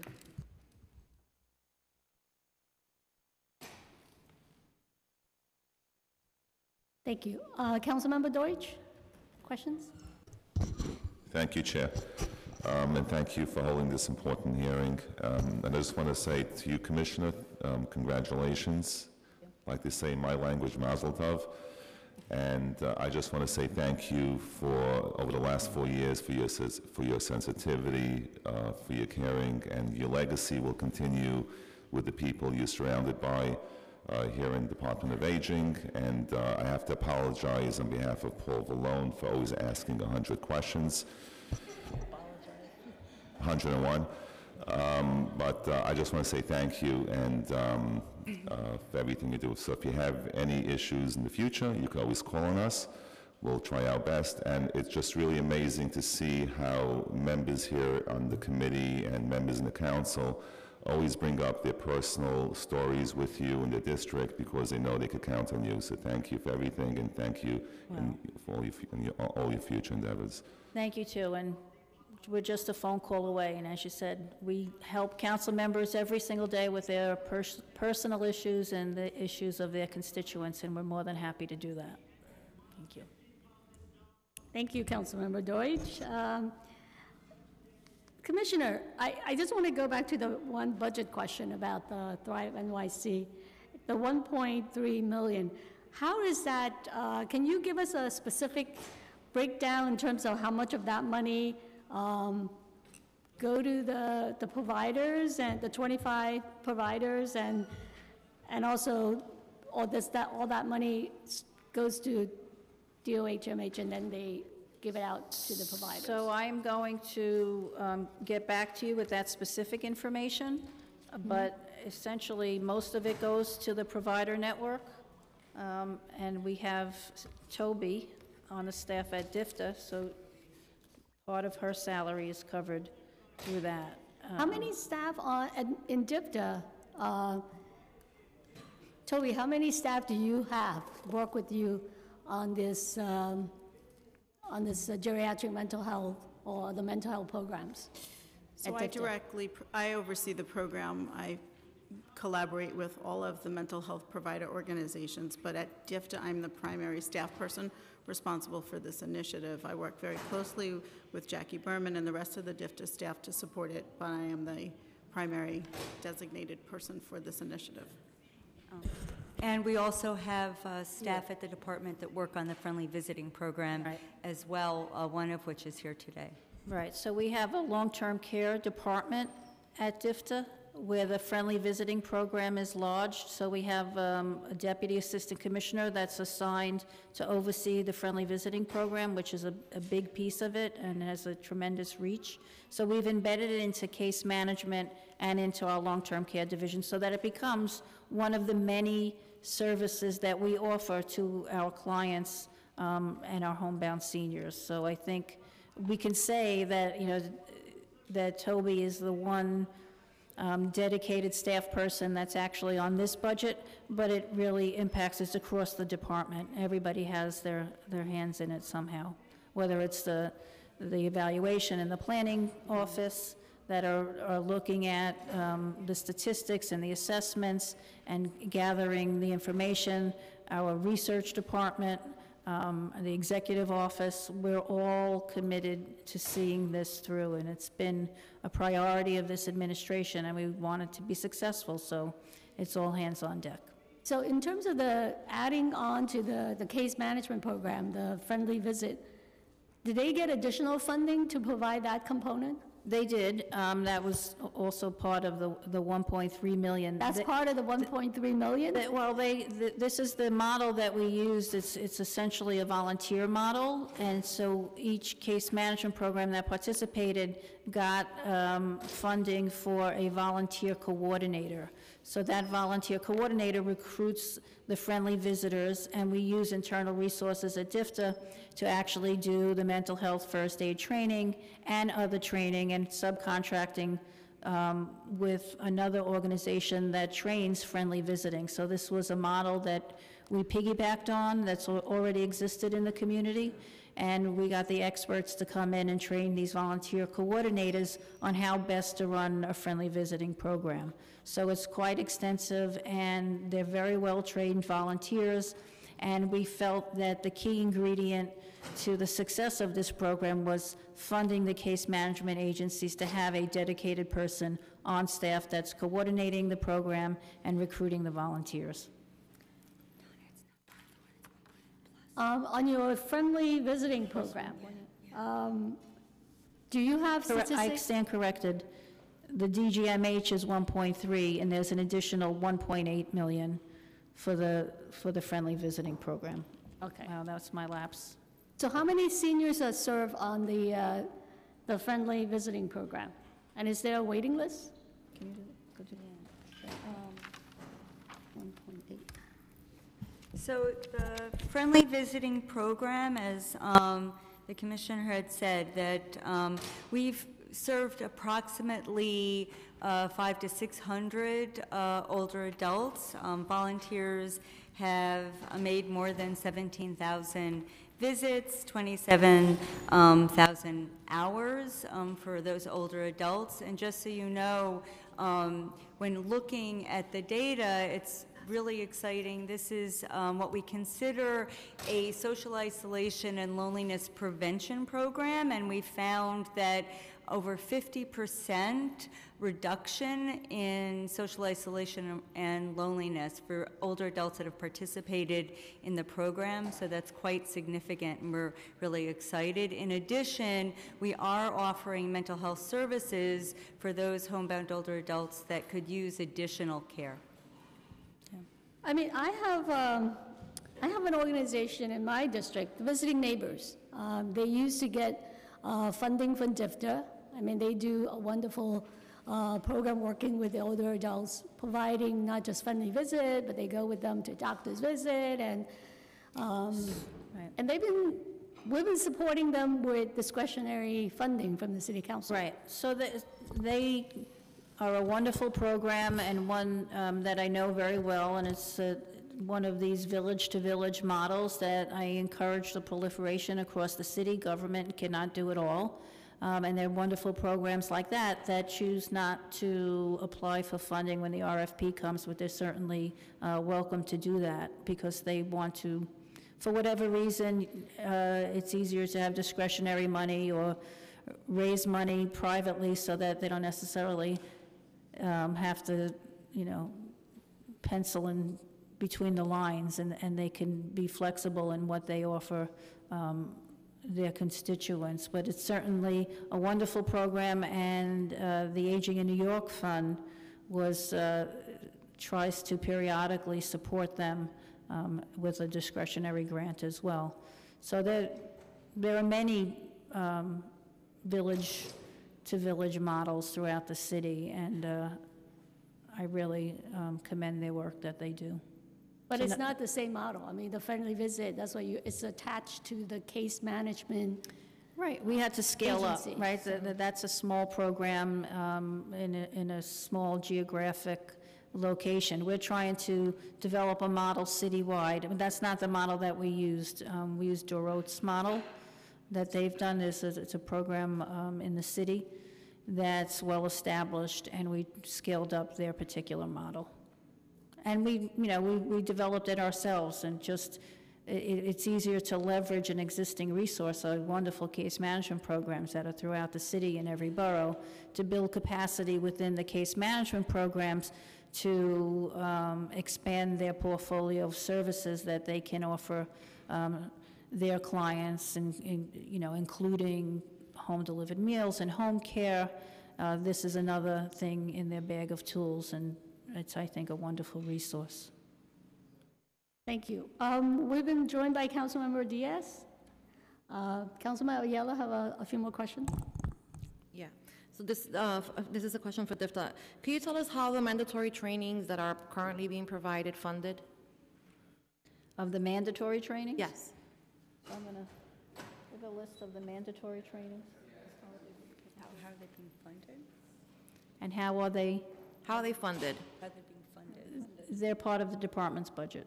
It's part of the DIFTA budget? Yes. Okay.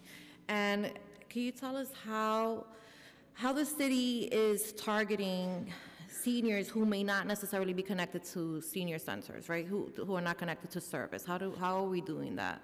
So we do that periodically through announcements that I do on the radio, and also through campaigns. Some of them are public relations campaigns that we do. We recently did one for caregivers, and we have a considerable reach throughout the city, but we're always looking on how we can continue to do that outreach. Do you ever coordinate with NYCHA? I'm curious because Wagner, for example, in my district, has like the largest concentration of older adults of any other public housing development. Is there any coordination between the department and the New York City Housing Authority to bring information?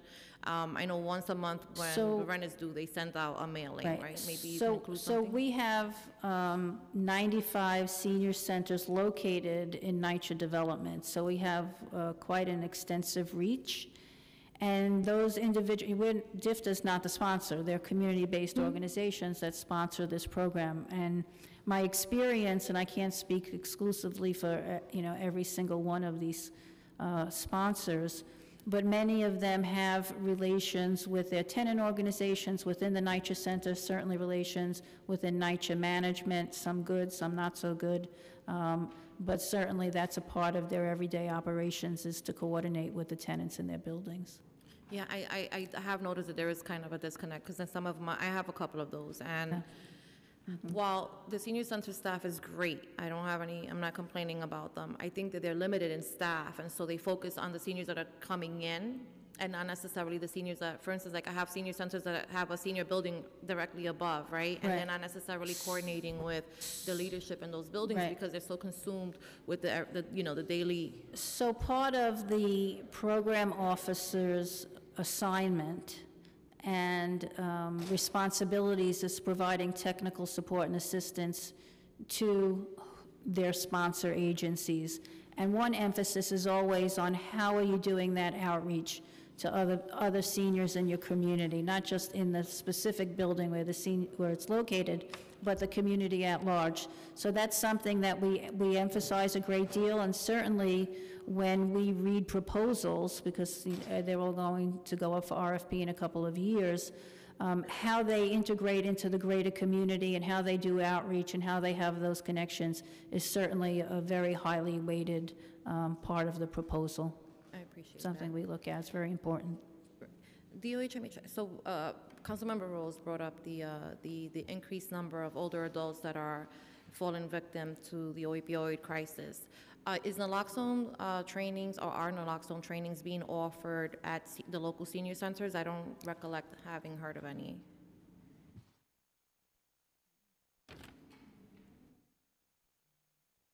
Yeah.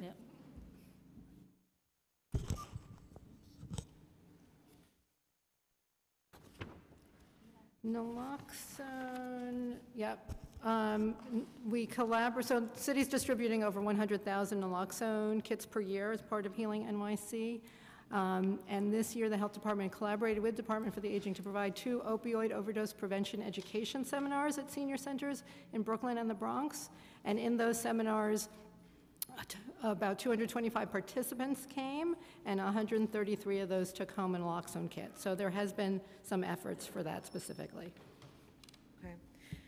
Can you tell us if DOHMH has is tracking the number of older adults that are presenting to ER with mental health symptoms? We are not tracking that specific bit of information. We do have surveillance from emergency rooms, but it's more focused on suicide attempts and suicidal behavior. So that's a health department surveillance function that we have. And age is part of that, but again, it's not just age that we're collecting. We're collecting suicide-related behavior specifically. Okay. And last question, do you know if hospitals are required to inform patients that mental health issues may arise with the use of certain medications? I mean, side effects from medications are something that the prescriber is supposed to review with every patient. They're not just supposed to tell you the good stuff, they're also supposed to reveal to you the side effects of the medications. Do we know that that's happening, consistently 100% of the time? I don't know that anybody is able to track that. All right. Thank you. I think that in today's hearing, I mean, we've heard about the need for more bilingual clinicians, and I'm sure we also can use more bilingual and bicultural social workers in our daycare center, our senior centers and all the providers organization.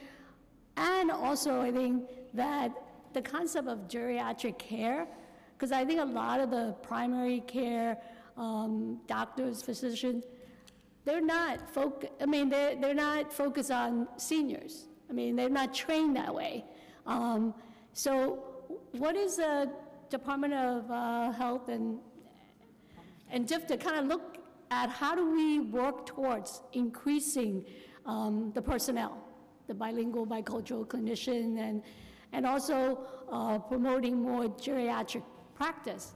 Maybe we could start with health and hospital in our local clinics. Because same thing with, Councilmember Holden. I have an elderly, mother who's 88 years old. Luckily, my brother helps out as caregiver. But one of the complaints I just heard from my brother recently was that, the primary doctor that we take her to are not asking the right question. They don't deal with seniors. So right now, I have to go find a geriatric doctor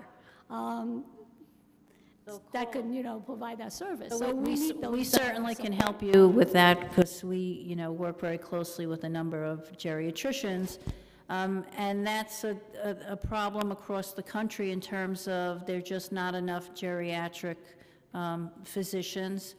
And something that, there is a big push to recruit more people, medical students into the field. And we recently met with a number of directors of hospitals that have a geriatric program, and hearing their tales of woe as well.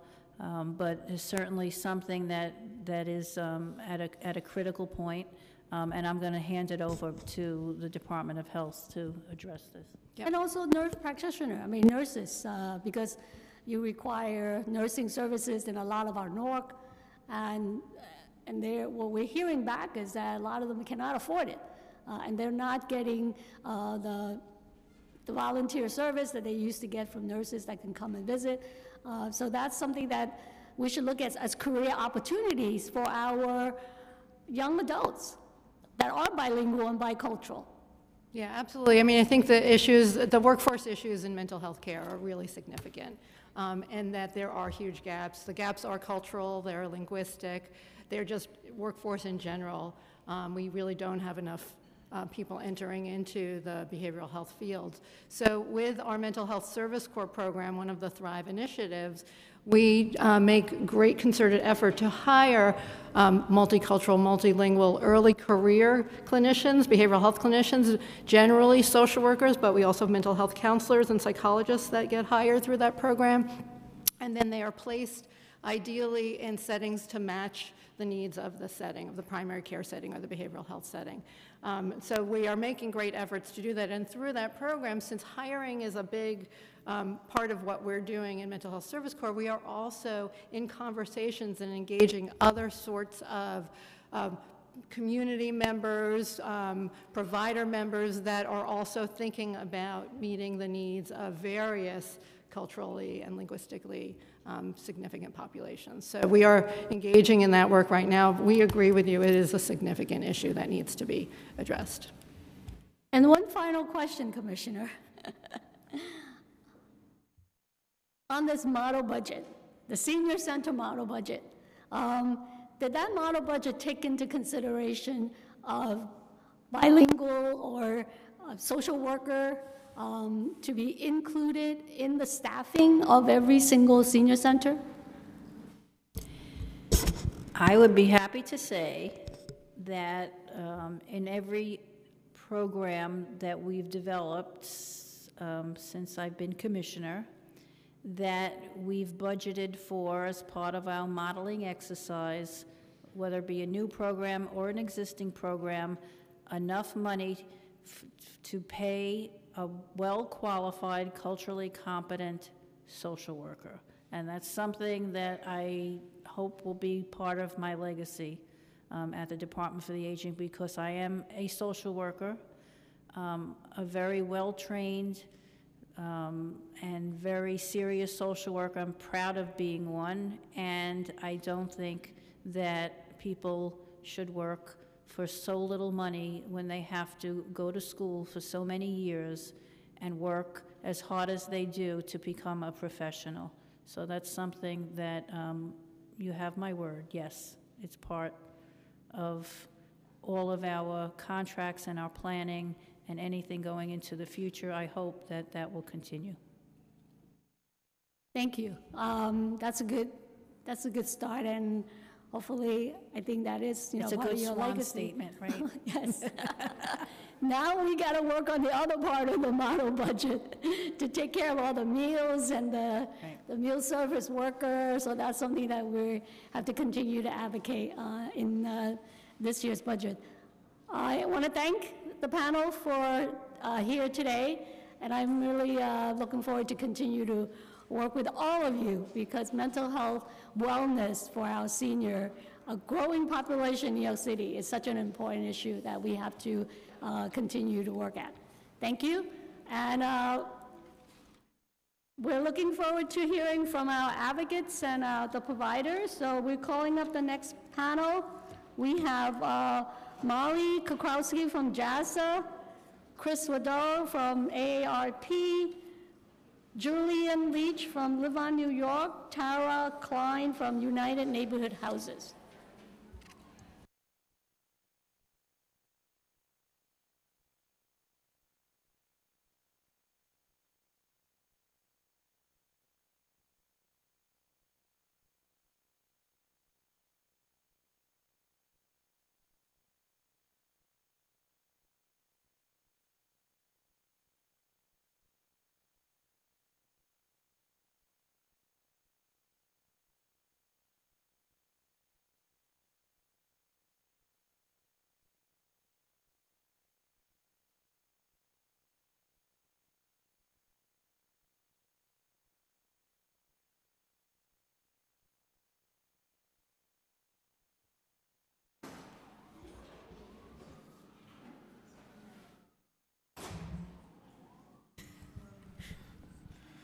You may begin. Hi, good morning, Chairpersons Ayala and Chin. Thank you very much for the opportunity to be here today. My name is Chris Widello, and I'm the Associate State Director for AARP here in New York City. And on behalf of our 800,000 members across the 5 boroughs, I'd like to speak today on Intro 1180. This legislation would require senior center caseworkers to receive mental health first aid training. I don't think it's any secret, the aging statistics across the city, I don't need to brief you too much on those, but they're growing, in case you were not aware, which I know you are. And we know that, with an aging population, there is a need for more supports, and mental health counseling is certainly one of them, and being able to identify when someone is in decline or has behavior that may signal a mental health related issue. Depression is one example of a serious medical illness that often goes unrecognized and untreated among older adults. And according to the National Institute of Mental Health, it's normal for an older person to feel sad every once in a while, frustrated by health problems or financial concerns, but if it persists and interferes with daily life, it could be a sign of depression.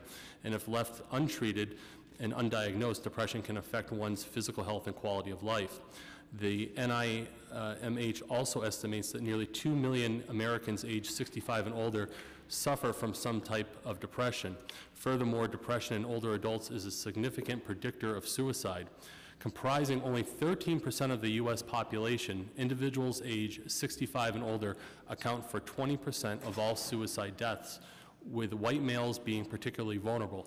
Suicide among white males aged 85 and older is nearly 6 times the suicide rate in the U.S. Our New York City Senior Centers are an important resource in our community to help the city's older residents age. The caseworker at these facilities, they are on the front lines for recognizing mental health issues and with their clients and referring them to the appropriate services. Having proper, up-to-date training is essential to ensuring that the over 300 caseworkers in DFTA-funded senior centers are prepared to recognize symptoms of mental health decline or illness. AARP does believe that Intro 1180 needs to be strengthened a little bit.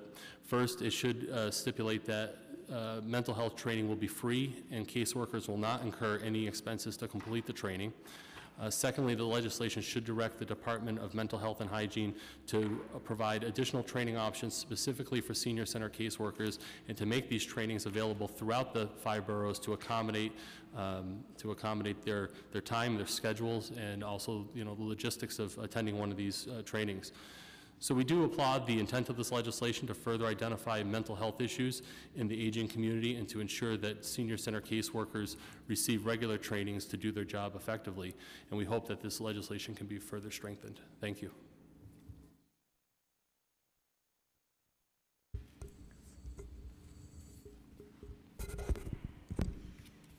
Hi, good morning. Thank you for convening today's hearing. My name is Tara Klein, and I'm a policy analyst at United Neighborhood Houses, or UNH. UNH is New York's Association of Settlement Houses. Our membership includes 40 New York settlement houses, as well as 2 upstate affiliate members. We collectively reach 765,000 people across over 680 sites throughout the city. So thank you again to Council Members Chin and Ayala for convening today's hearing and for your attention to the mental health challenges facing the older adult population in New York City. With a growing older adult population in New York, it's more important than ever that we focus on the mental health needs of this population.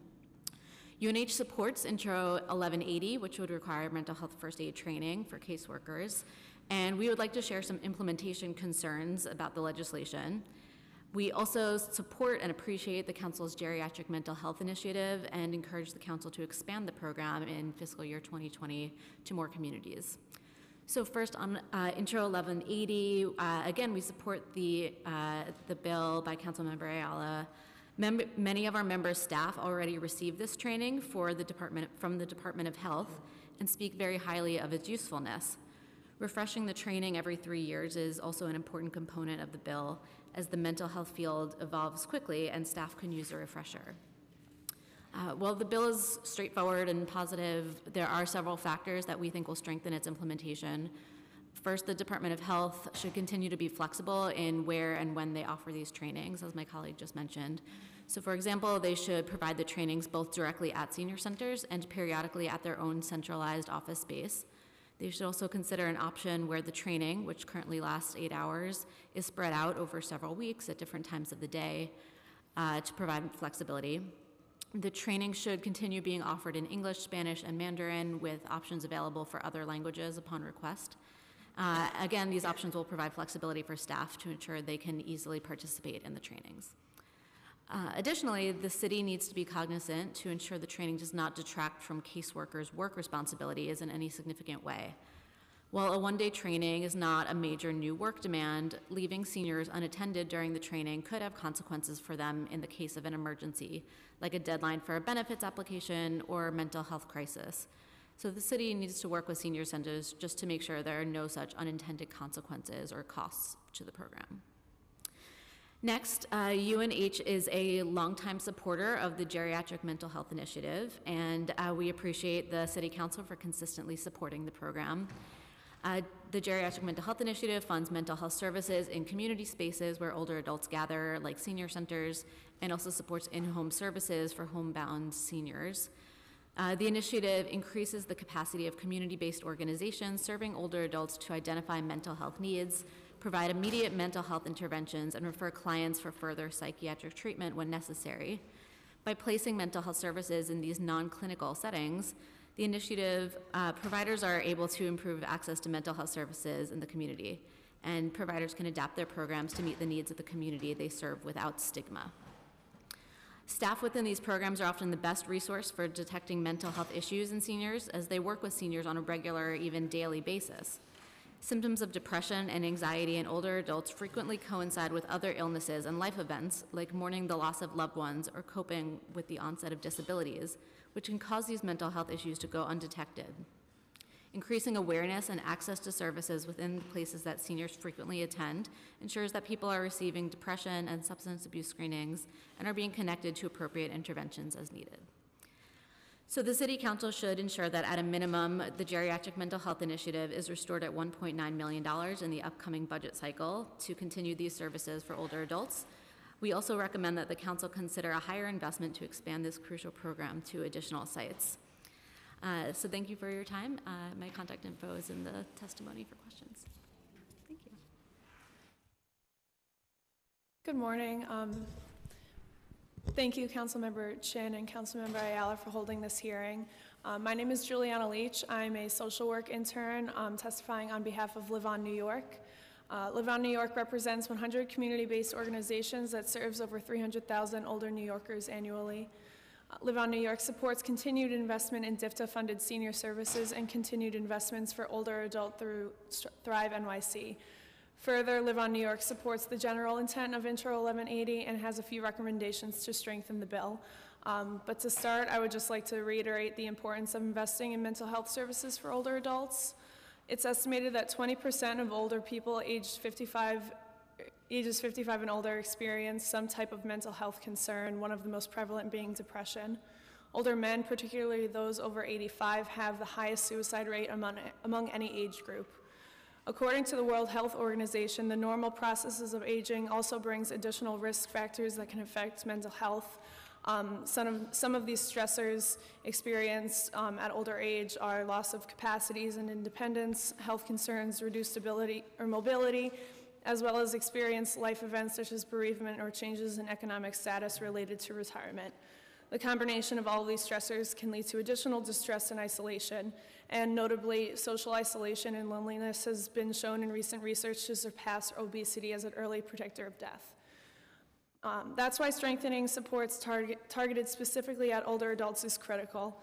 In fact, the recent DFTA Senior Center evaluation showed 1/3 of Senior Center members who attended the center at least twice a week self-reported an improvement in their mental health after a 12-month period, and more than 66% noted that socialization and avoiding isolation was the reason for attending.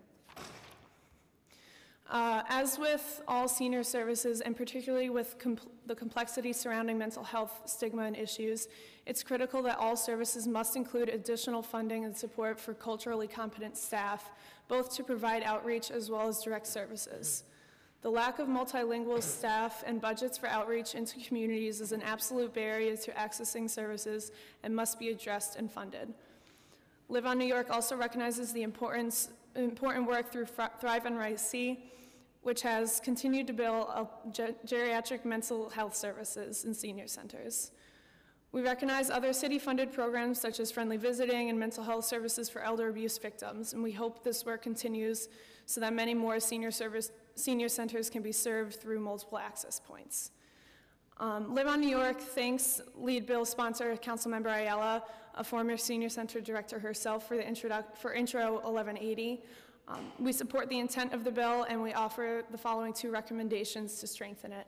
The first being the training must be free of charge. As we all know, senior center budgets are very limited, and without it being free, this will be an unfunded mandate on the senior centers.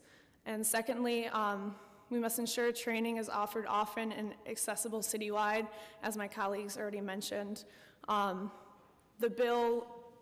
The reference in the bill through DOHMH is a minimum 8-hour training, and it has an attendee space limit, but nearly 300 staff citywide would be subject to the training requirement, and likely more if more than 1 staff per center is required to take the training. Senior centers are already understaffed, and it's unrealistic for every worker at each senior center to take the training on the same day because there would be no one to run the senior center. The city must ensure additional trainings are added and published on a training schedule far in advance so centers have the flexibility to plan and attend. Further, the city should offer trainings on site at senior centers themselves or at the very least in the boroughs, and that the training should be offered at many times during the year because new staff are added periodically. Thank you for the opportunity to testify today. Live on New York looks forward to working with DFTA, the administration, City Council, and our members to make New York a better place to age. Hi, good morning, Councilmember Ayala, Councilmember Chen. Thank you for today's hearing. My name is Molly Krakowski, Director of Legislative Affairs at JASA. Since 1976, JASA has offered geriatric mental health services in recognition that older adults have unique psychological needs. Today, JASA provides a variety of services to support older adults with behavioral health issues, helping them to lead healthier and more fulfilled lives. Among our key services is our geriatric mental health unit clinic in the Bronx. The clinic provides a range of treatment options for older adults, including individual and group treatment, pharmacological therapy, in-home counseling, and assistance in accessing a broad range of community-based social services. JASA is also part of DFTA's new initiative to bring mental health professionals into senior centers. On-site clinicians support mental health and overall well-being of participants by providing information. I'm going to give you a written copy, but I don't have it today. Participants by providing information, treatment, and referrals to other community-based mental health services. Participating sites include Neighborhood Shop, Casa Boricua, Innovative Senior Center, JASA Bay Eden Senior Center, PSS Davidson Senior Center, and Bronx Works Morris Innovative Senior Center. JASA operates two unique programs, which we call Friendship Houses in Brooklyn and the Bronx. Friendship Houses are supportive environments that welcome seniors who are recovering from mental illness, and the programs also include therapeutic, recreation, health-related services, and social activities designed to encourage positive community living. Friendship Houses also provide New York State licensed adult behavioral health, home, and community-based services, including psychosocial rehabilitation, family support and training, rehabilitation services, and empowerment services and peer supports. Another exciting program JASA is engaged with is the program to encourage active, rewarding lives for seniors, also called PEARLS. It was mentioned earlier. This collaboration with Montefiore Home Care, which is funded by the New York City Department of Health and Mental Hygiene, targets areas of the Bronx to reduce depression symptoms and improve the quality of life for older adults. PEARLS is an evidence-based problem-solving therapy model, which uses short-term in-home sessions focused on behavioral techniques to empower individuals to take action and make lasting changes. For today's hearing, JASA welcomes Intro 1180, which would require caseworkers providing services at senior centers to complete mental health first aid training course for older adults, which is offered by the Department of Health and Mental Hygiene. Staff would also be required to attend refresher courses every 3 years. Senior center staff are in many ways the frontline workers with a range of issues impacting older adults, including mental health concerns. Many staff members feel unprepared to deal with the situations they're confronted with and would welcome an opportunity for additional training. In fact, JASA is hosting a full-day training on mental health first aid the first week in December for staff. We're anticipating a packed room. That being said, I'm just going to basically reiterate many of the things that were already mentioned. With the requirement for a training, we ask that the city also make these trainings widely available across boroughs. As you're aware, the staff is very limited, as is their time. They should also be as convenient as possible with the ultimate goal of increasing awareness and skills in people who are working with mental health concerns. Additionally, if it's possible, we would encourage the city to find a way to give continuing education credits for social workers who are participating. This doesn't apply to everyone, but certainly to those who have an MSW or an LCSW. A 2015 New York State education law requires licensed social workers to complete 36 hours of continuing education every 3 years. Providing credits as part of this required training would increase participation annually, and it would also allow staff to complete some of the hours that are necessary without the financial burden that often comes with continuing ed credits.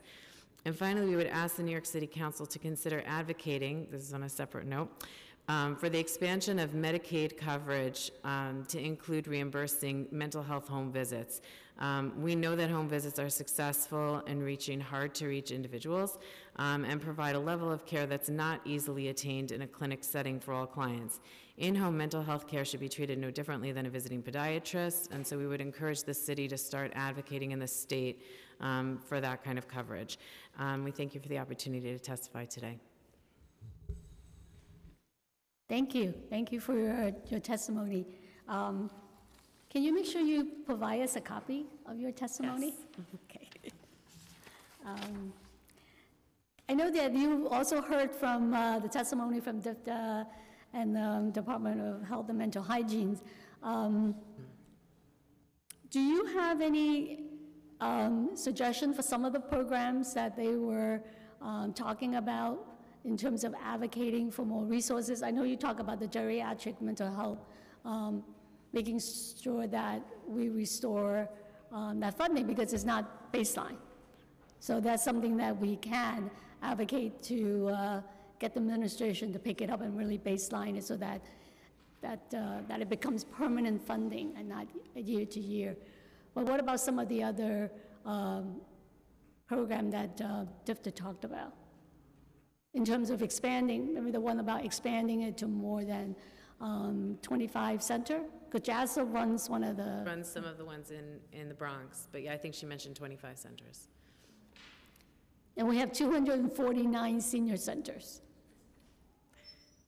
I mean, I think that additional funding is always welcome, and it will easily and very quickly be put to good use in terms of expanding current existing programs for mental health services within senior centers, but also, you know, some of the other traditional or untraditional models that are out there, because as was mentioned, I can't remember the exact numbers that were said in the testimony, but just because there's somebody in the senior center doesn't mean that everybody at the senior center who needs the services is comfortable sitting down in that setting. I think it's important to have, and I think it's something that we're obviously working with the city to do, and hopefully we're able to capture some of the people who are anyway attending senior centers and are comfortable to come into a separate area and meet with a clinician, but we need to continue having opportunities to reach people in their homes and in other settings that may be able to capture more of the individuals who are in need of services. Clearly, there are a lot of people in need of services. To your point, to Molly's point about the finding the people that are not going to the senior centers, I think, in at least our opinion, one of the shortcomings of Thrive NYC is that there's really not a specific piece that's focused on senior mental health. That it's you know, they're certainly welcome to use the program, but there's not a. I think it needs to be recognized in the same way that we do for some of our youth programs, but also, you know, for age groups that may need extra help and that are more you know, at risk, given the statistics that we see, that within Thrive, there is another way for older adults to feel secure in accessing these services, or to how we do the outreach to make sure that we're finding people that are not coming to a senior center, but are certainly in need of some type of mental health counseling. Yeah, because there are a lot of seniors that are not going to our senior center. And at the same time, one of my issues is that the social adult daycare program, that is like, right now we have more of those than senior centers, and definitely I don't think they're providing all these services. So I think that's something that we also have to look at to see how we can make sure that the senior who do attend those programs, the social adult daycare program, that they're also getting these mental health wellness program. Well, thank you very much for your testimony and for being with us here today. Next, I'm going to call up the final panel. We might have to add a chair. Okay. Sasha Green, you are a social worker. I know that.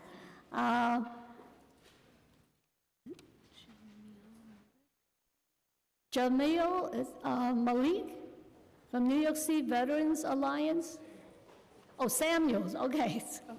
Samuel.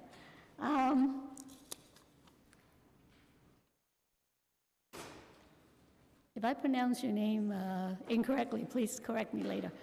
Jay Jay Luan? Oh, Joy, okay. Joy Luan from Hamilton Madison House. Juhan from Asian American Federation, and also Margaret Lai from Lower East Side Service Center. Oh, okay. And bullying director of Project Open Door Senior Center. I think this is very important, Okay. so that's why I stayed. Okay, thank you.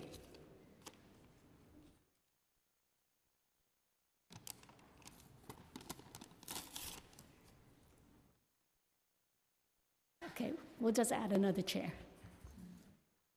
Please begin.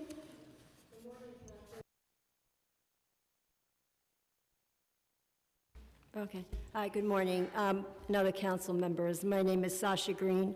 I'm going to sort of make this shorter because you've heard about depression all morning, so I'll make it a little shorter. My name is Sasha Green. I'm a geriatric social worker with 30 years experience in the field of aging. Up until 2 years ago, and for the past 28 years prior to that, I was a director of retiree social services for the United Federation of Teachers, where we service 60,000 members. I am currently working as a consultant and the director of social work for the United Federation of Teachers staff, and I also maintain a private practice. Over the years, while working in my profession, I've come to understand that depression is far more common among older adults than may be understood by the general public.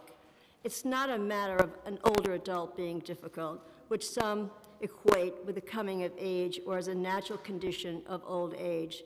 Very often is generated by the loss of spouse, family member, or close friend, isolation, or some form of elder abuse, or serious chronic health condition which affects individuals' outlook and relationship and interaction with others.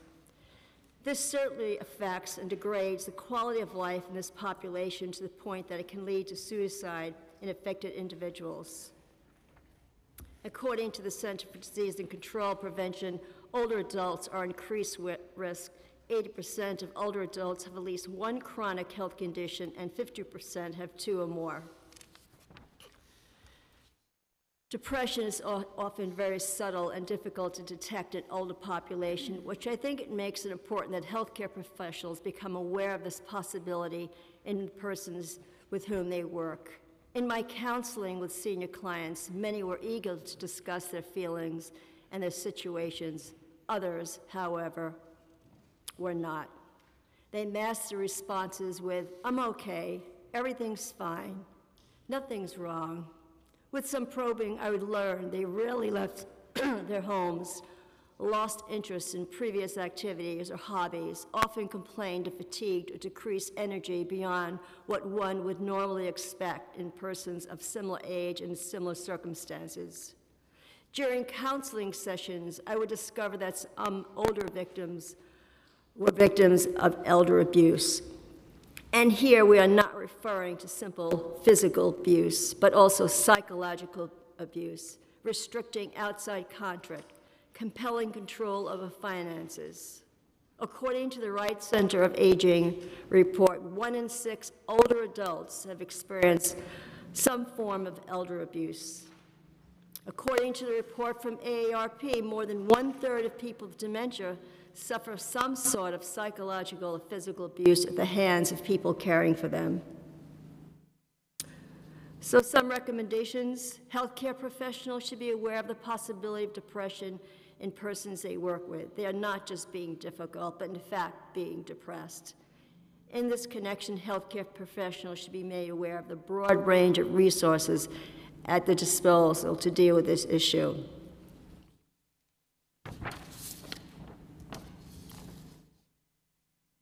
My philosophy is a holistic approach.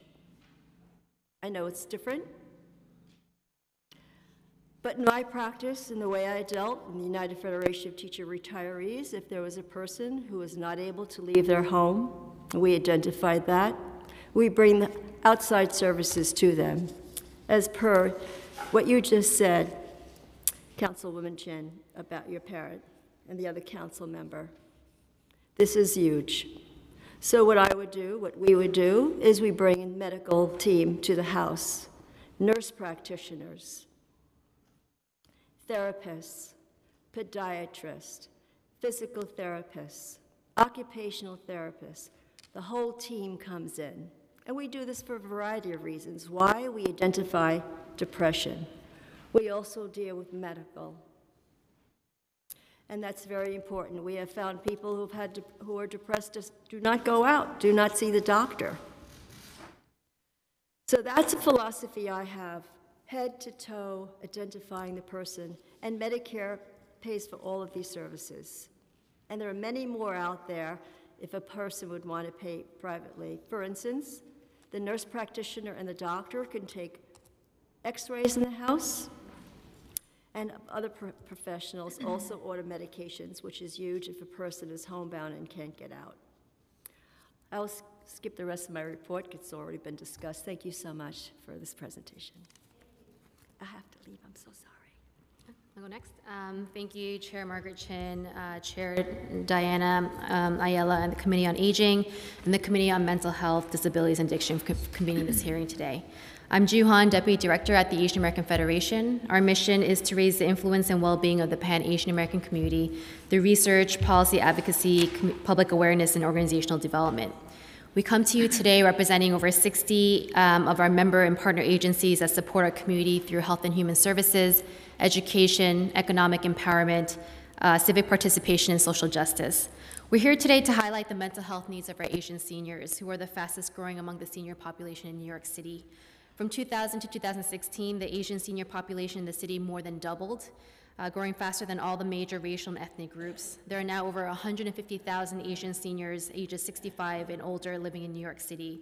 What's also significant is that Asian seniors had the largest increase in poverty rates from 2000 to 2016, from 23.5% to 24.8%, which can exacerbate mental health challenges faced by our community. After the tragic October incident in which an Asian worker at a Queens maternity center stabbed 3 babies and herself, the Federation worked with the New York Times and the Wall Street Journal to highlight the need for mental health services in the Asian community. As the stabbing demonstrated, the signs of mental illness are often overlooked by Asians, and even when signs and needs are identified, there is a dearth of in-language and culturally competent services for the Asian community. The fact that Asians are the only racial group for which suicide was consistently one of the top 10 leading causes of death in New York City from 1997 to 2015 only underscores this point. Also, among the senior population, Asian women ages 65 and older have the highest suicide rate across all racial and ethnic groups. As the committees consider the proposed legislation, we recommend that you take into account the systemic gaps that exist in accessing mental health services for Asian seniors. While mental health first aid is an important first step to identifying Asian seniors with mental health needs, there's just not enough in-language and culturally competent mental health services to serve the entire Asian community. Our October 2017 report titled Overcoming Challenges to Mental Health Services for Asian New Yorkers highlighted the increasing visibility of mental health needs among Asian New Yorkers, and we provided recommendations to address the major challenges impacting the Asian community, which includes increasing access to linguistically and culturally competent mental health services.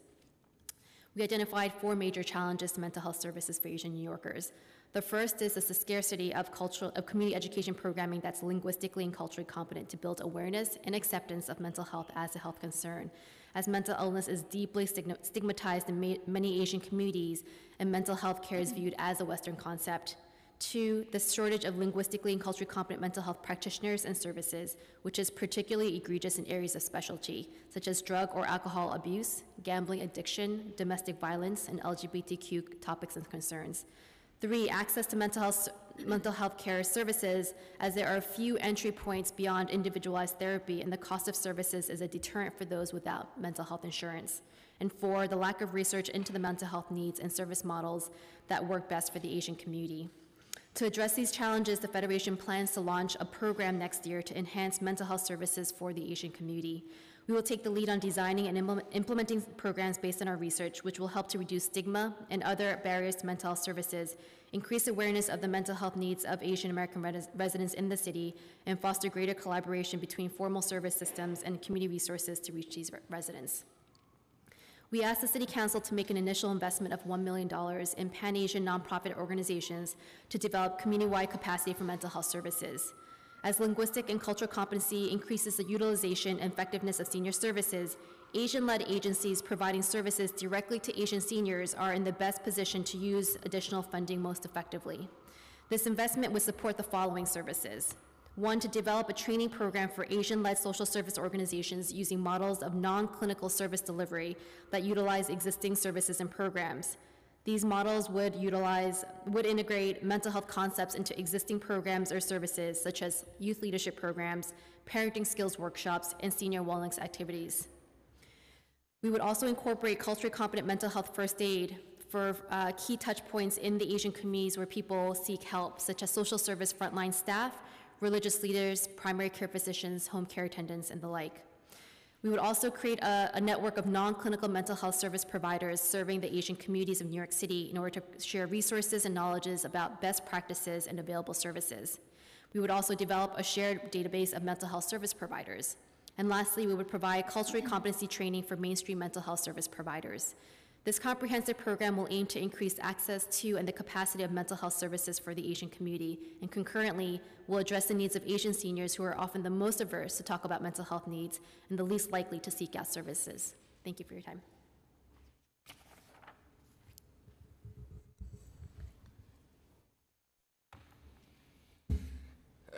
Good afternoon. I apologize that I didn't have copies, although your legislative director has a copy of my testimony. Thank you to Chair Chin and Chair Ayala, and the committee's opportunity to testify today. My name is Samuel Malik, and I'm the Director of Policy and Legislative Advocacy for the New York City Veterans Alliance. We are a member-driven grassroots policy advocacy, community building organization that advances veterans and their families as civic leaders. On behalf of our members and supporters, we state our strong support for requiring caseworkers providing services at senior centers to complete the mental health first aid training courses for older adults offered by the Department of Health and Mental Hygiene. To complete a refresher training course at least once every 3 years. We do, however, urge this committee to further include, in the language of Intro 1180, referral and specialized veteran-specific training to address the fact that veterans, and especially elder veterans, are dying by suicide at nearly twice the rate of their civilian counterparts and have specific needs and indicators requiring this focus and attention. The New York City veteran population is particularly vulnerable to suicide and substance abuse compared to their civilian counterparts. A high prevalence of substance abuse, 5.7%, and alcohol use disorders, 5.4% in older veterans, were found in the elderly veteran population, according to a recent study. And according to the United States Department of Veterans Affairs' own reporting, the suicide rate of veterans is nearly twice that of their civilian counterparts in New York. At particular risk, as I said, is the elder population. Currently, 53% of all veterans living in New York City are over the age of 65. And the largest proportion of veteran suicides in New York are among veterans over the age of 55. At the same time, there is data available on effective ways to mitigate this crisis, specifically veteran suicide and mental wellness for the elder veteran community. In particular, it is well established that nationwide, 70% of veterans who die by suicide were not receiving VA healthcare treatment, which suggests that healthcare intervention mitigates suicide risk for elder veterans. In addition to VA healthcare, we see programmatic approaches such as community-based surveillance and case management as proven mitigating strategies for suicide prevention. We applaud the committee for being proactive in their approach to helping mitigate this crisis. It is also well documented that effective suicide prevention training is essential for achieving and eventually maintaining a near non-existent suicide rate. For these reasons, we at the New York City Veterans Alliance urge the inclusion of veteran-specific language, language, reporting, referrals, and coordination, particularly with the Department of Veterans Services, prior to the passage of Intro 1180. On behalf of the New York City Veterans Alliance, I thank you for the opportunity to testify today, and pending any of your questions, I will still conclude my testimony.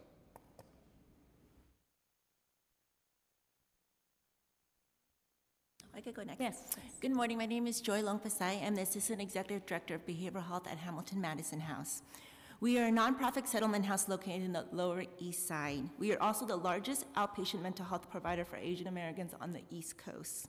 Currently, we operate an addictions recovery program, 5 outpatient mental health clinics, a PROS program, and a supportive housing program for individuals with severe mental health in both Manhattan and Queens. Our staff are all bilingual, and we provide services for the Chinese, Korean, Japanese, Cambodian, Vietnamese community. In the last decade, Asian Americans continue to be one of the fastest growing populations in the New York metropolitan area. We at Hamilton Madison House have worked to increase the capacity to this underserved population through active education, prevention projects, and providing culturally specific services. We do this because suicide is the 10th leading cause of death in the United States and 8th among Asian Americans. Elderly Japanese, Korean, and Vietnamese women living in the United States have the highest incidence of suicide attempts in their minority group. This is a crisis that cannot be ignored. Research shows that a majority of the older Asian American seniors do not have access to mental health services during the period prior to their suicide or suicide behaviors. This is due to many cultural factors, including there's a lack of knowledge about mental health services and options due to isolation, recent immigration status, and language barriers. 2, a cultural lack of recognition of mental health problems. 3, their own attitudes towards self-worth and that they do not want to be a burden to their family members. 4, the feelings of stigma and fear inherent with mental health and depression. In New York City, there's only a few psychiatric units in public hospitals and fewer than a dozen mental health clinics that provide linguistic services to meet the needs of the growing Asian community. In a recent study, on suicide attempts among Chinese immigrants, local PCPs were the most common providers for which the suicide attempts sought advice for their mental health, and yet the providers failed to provide psychoeducation and referral services. But providing vital services to these underserved populations in the tri-state area, Hamilton Madison House is often looked upon as a mental health safety net for the Asian American community. Currently in our mental health program, the seniors are the most vulnerable, making up over 10% of our client population, but have the most severe symptoms with high risk factors, including passive suicide ideation. The seniors are often the most difficult to engage in services due to the stigma associated with seeking help and lack of culturally competent providers. Many admit to having thoughts of suicide or have attempted suicide in the past. In order to address these challenges and increase mental health services for the older Asian community, providers like Hamilton Madison House and the Asian American Federation makes the following recommendations to the city, state, and funders. Number 1, please provide funding support and investment to Asian-led and Asian-serving organizations to hire culturally competent mental health providers and train mainstream mental health providers to develop their cultural competency. Number 2, support programming and collaboration that integrates mental health services through other services. Number 3, increase funding research opportunities to obtain data and increase access for the Asian community. The Asian population of New York deserves better. They came to this country and specifically to this city seeking a better life for themselves and their families. I am here today to help ease the unnecessary suffering and death of the Asian community.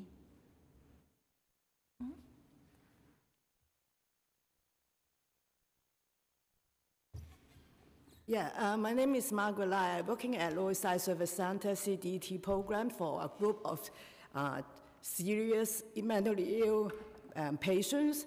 Right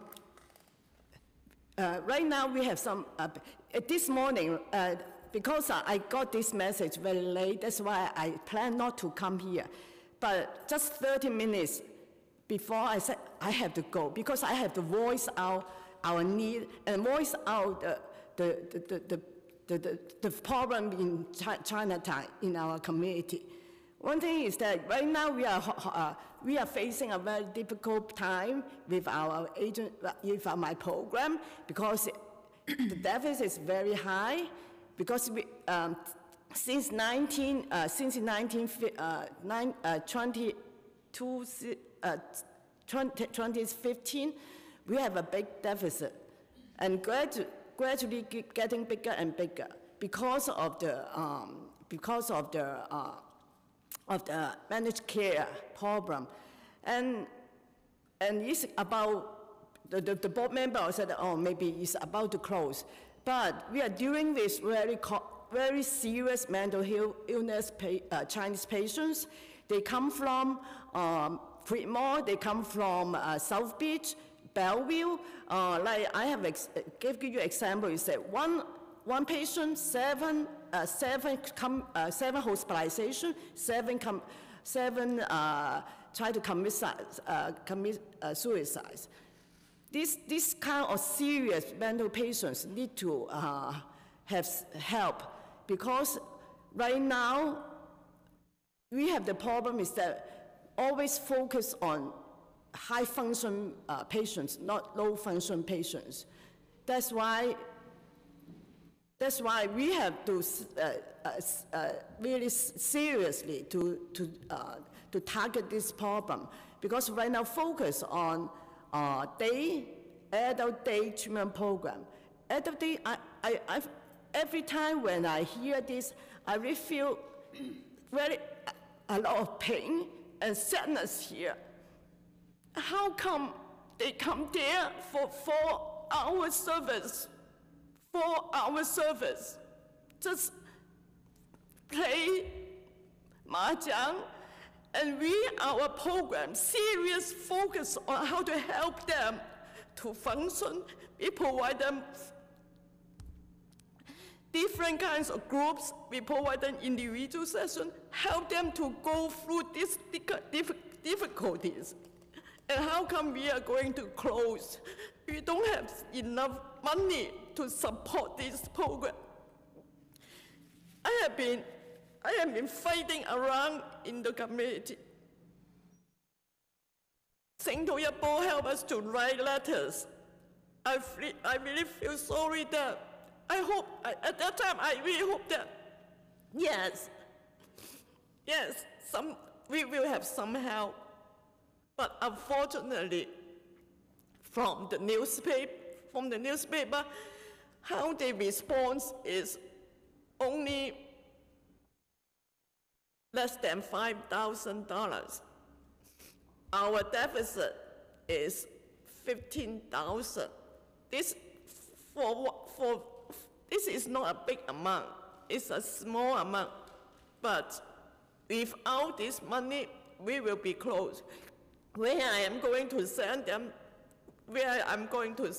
to, they are so chronic.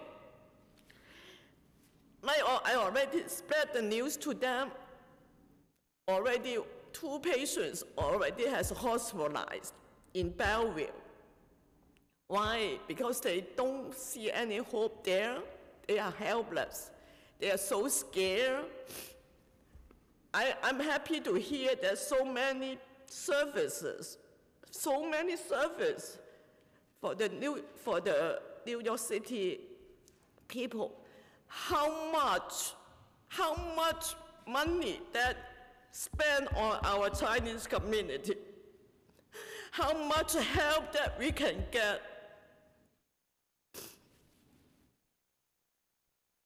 They are sad over there, very sad, and they voice out, help us. I hope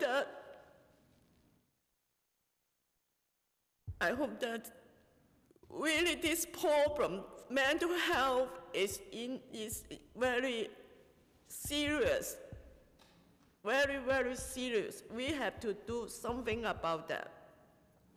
Right now, this program,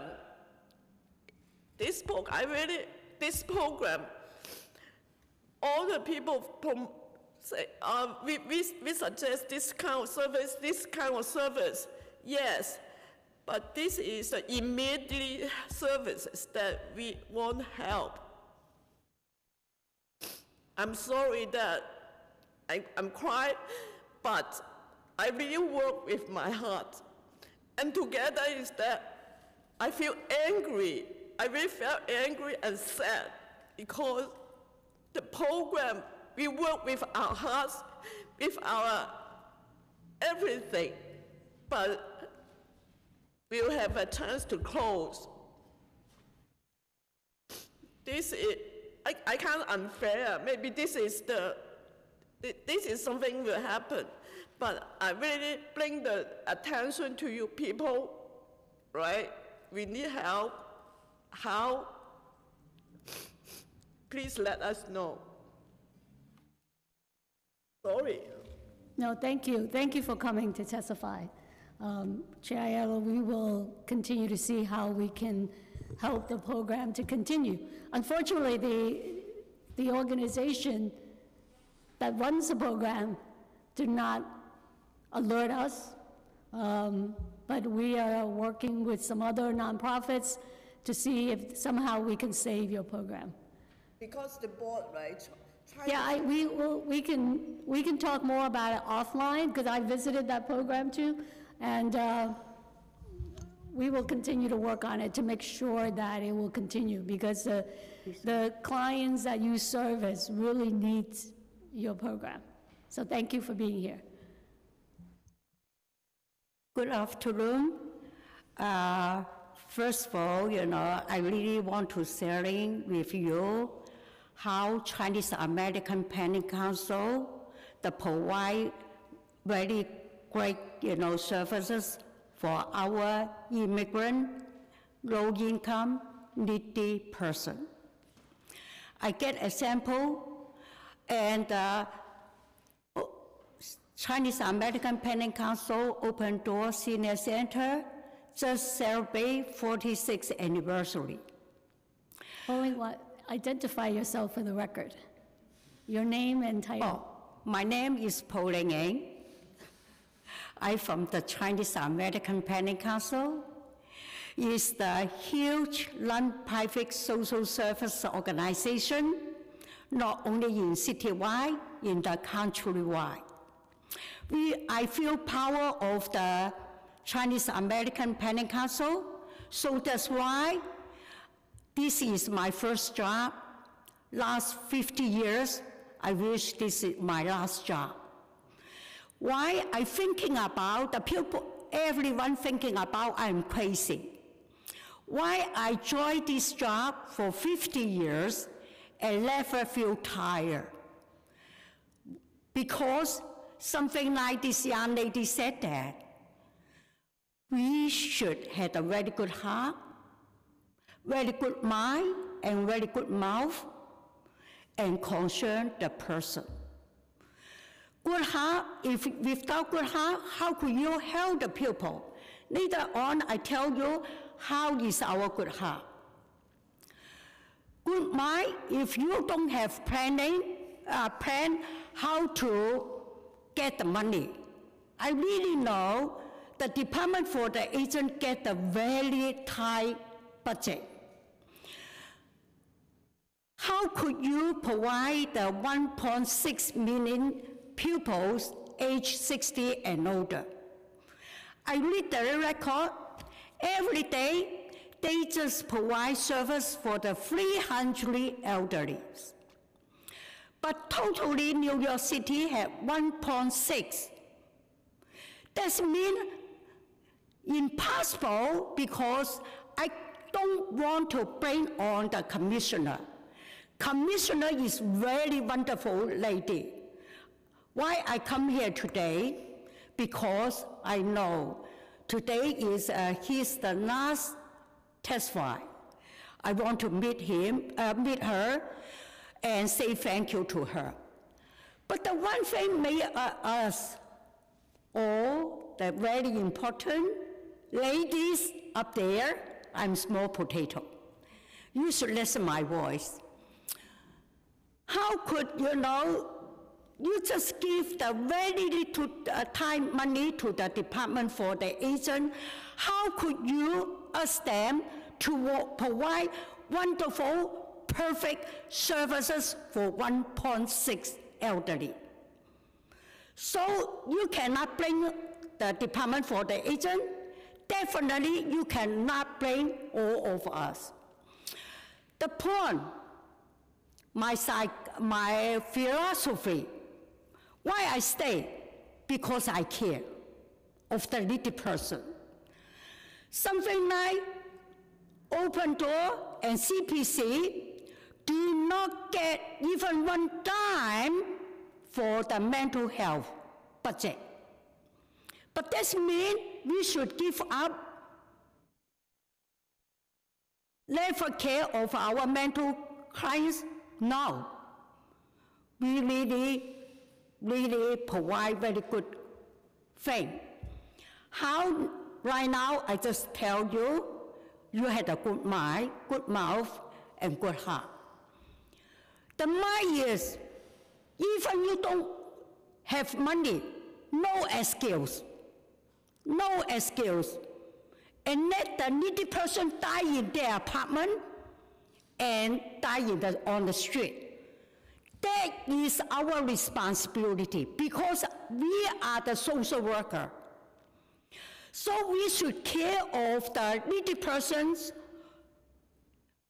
the daily life. Okay? Get example, Open Door. We pay the family visiting all the time. We train our volunteer, we train our staff, and go to family visiting. Even we don't have credit, even we don't have money. So that's why this one thing.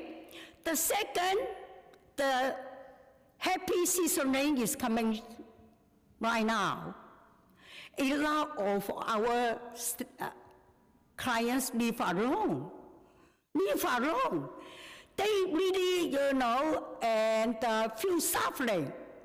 This is really the season a lot of seniors commit suicide. They feel lonely. Nobody cares of them. Especially if they sick at home. Nobody help them. So that's why right now is very important time we should pay attention to them. Not only family visiting, and also we open our mouth and raising the money because the Department for the Aging give us little money. No money for the party, no money for this and that thing. But I want my senior to get together. Invite them to come to our center for free. How I do it? I just ask the vendor, give me the food. I ask the business person and good heart person, people, give me some money. I just, do a wonderful, wonderful party. Get example, God bless me. Get example, last Thursday, what's the weather for the last Thursday? Very serious problems. But I pray to God because Friday I had 2 big Thanksgiving parties. I provide more than 1,000 seniors in my center because morning, the one party, afternoon, one party for free. But they are so happy. I provide the food for them. I provide the performer to them. Not only provide performer to them, I ask them to perform by themselves on the stage. So that's why I just said that money is very important. But sometimes if you don't have money or you don't have enough money, you should open your mouth and go to the rich people and ask money. So that's why the people scaring of me, Special Department for the Aging, they said that when I see polling in, she don't know anything, just said that money, second word is money, the third word is money, forward at the last one is money. I just said that. No money, no talk, no money, no honey. No money, how to run the good program. Even we had a good heart, very well, but I want to use this opportunity. I feel power of CPC. We provide the great services for the needy person. So we save their life. I also just talked to my lovely, wonderful chairperson, Margaret Chan. She always find the money for the senior. She listened, had a good heart, and listen and talk and action. Most of things, not only listen, action is very important. So that's why I thank you, Margaret Chan, and all of you. She said that she feel power of, she is the City Council District 1. The CPC feel power of Margaret Chan because most of our program in the District 1, her district. If not Margaret Chan, I not come here today because I know I don't have money. Yeah, I don't get even one dime for the mental health. Why I come here? I still want to use this opportunity to thank you, Margaret Chan. And thank you, Department, for the agent give us very good facility and give us very good heart. My sister, don't cry. You should learn from me. Good heart, not only good heart, good mind, also had a good mouth. Us, everyone give you money. You collect the money, your program could be survived. Thank you, everyone. But I tell you, the Department for the Agent give me very tight budget, no money, I still do wonderful job. You do, Pauline. Thank you for... Thank you. Thank you, and thank you for being here. They won one of the best programs in my district, and in that model budget, she did not get a dime. Yeah, she was her center was one of the 26 centers that did not get any increase, but we're gonna change that this year. And the budget year, we will definitely advocate for more funding for mental health services, and working with Councilmember Ayala, we're gonna work on the legislation, but at the same time, we're gonna work on more funding. So thank you for being here today. I just wanted to thank you all for being here. This has actually been a subject matter that's been, on my mind for many, many years. As the director of senior services many moons ago, this was something that I faced every single day. I was a caseworker, and so it's pretty cool to be here today, standing up for other caseworkers, because I know that they desperately need, the training, and they need to be able to identify. But the funding is equally as important, and I recognize that even in communities like mine, where we have a huge and continuously growing Asian population, specifically, in the elderly population, that we're not necessarily servicing them in the way that they deserve to be serviced. And so that is something that we will definitely be considering in the next budget cycle, and seeing how collectively we could, we can advocate to address that void and that need. Thank you all for coming here today. Yeah, thank you again for being here today. The hearing is adjourned at 1 o'clock.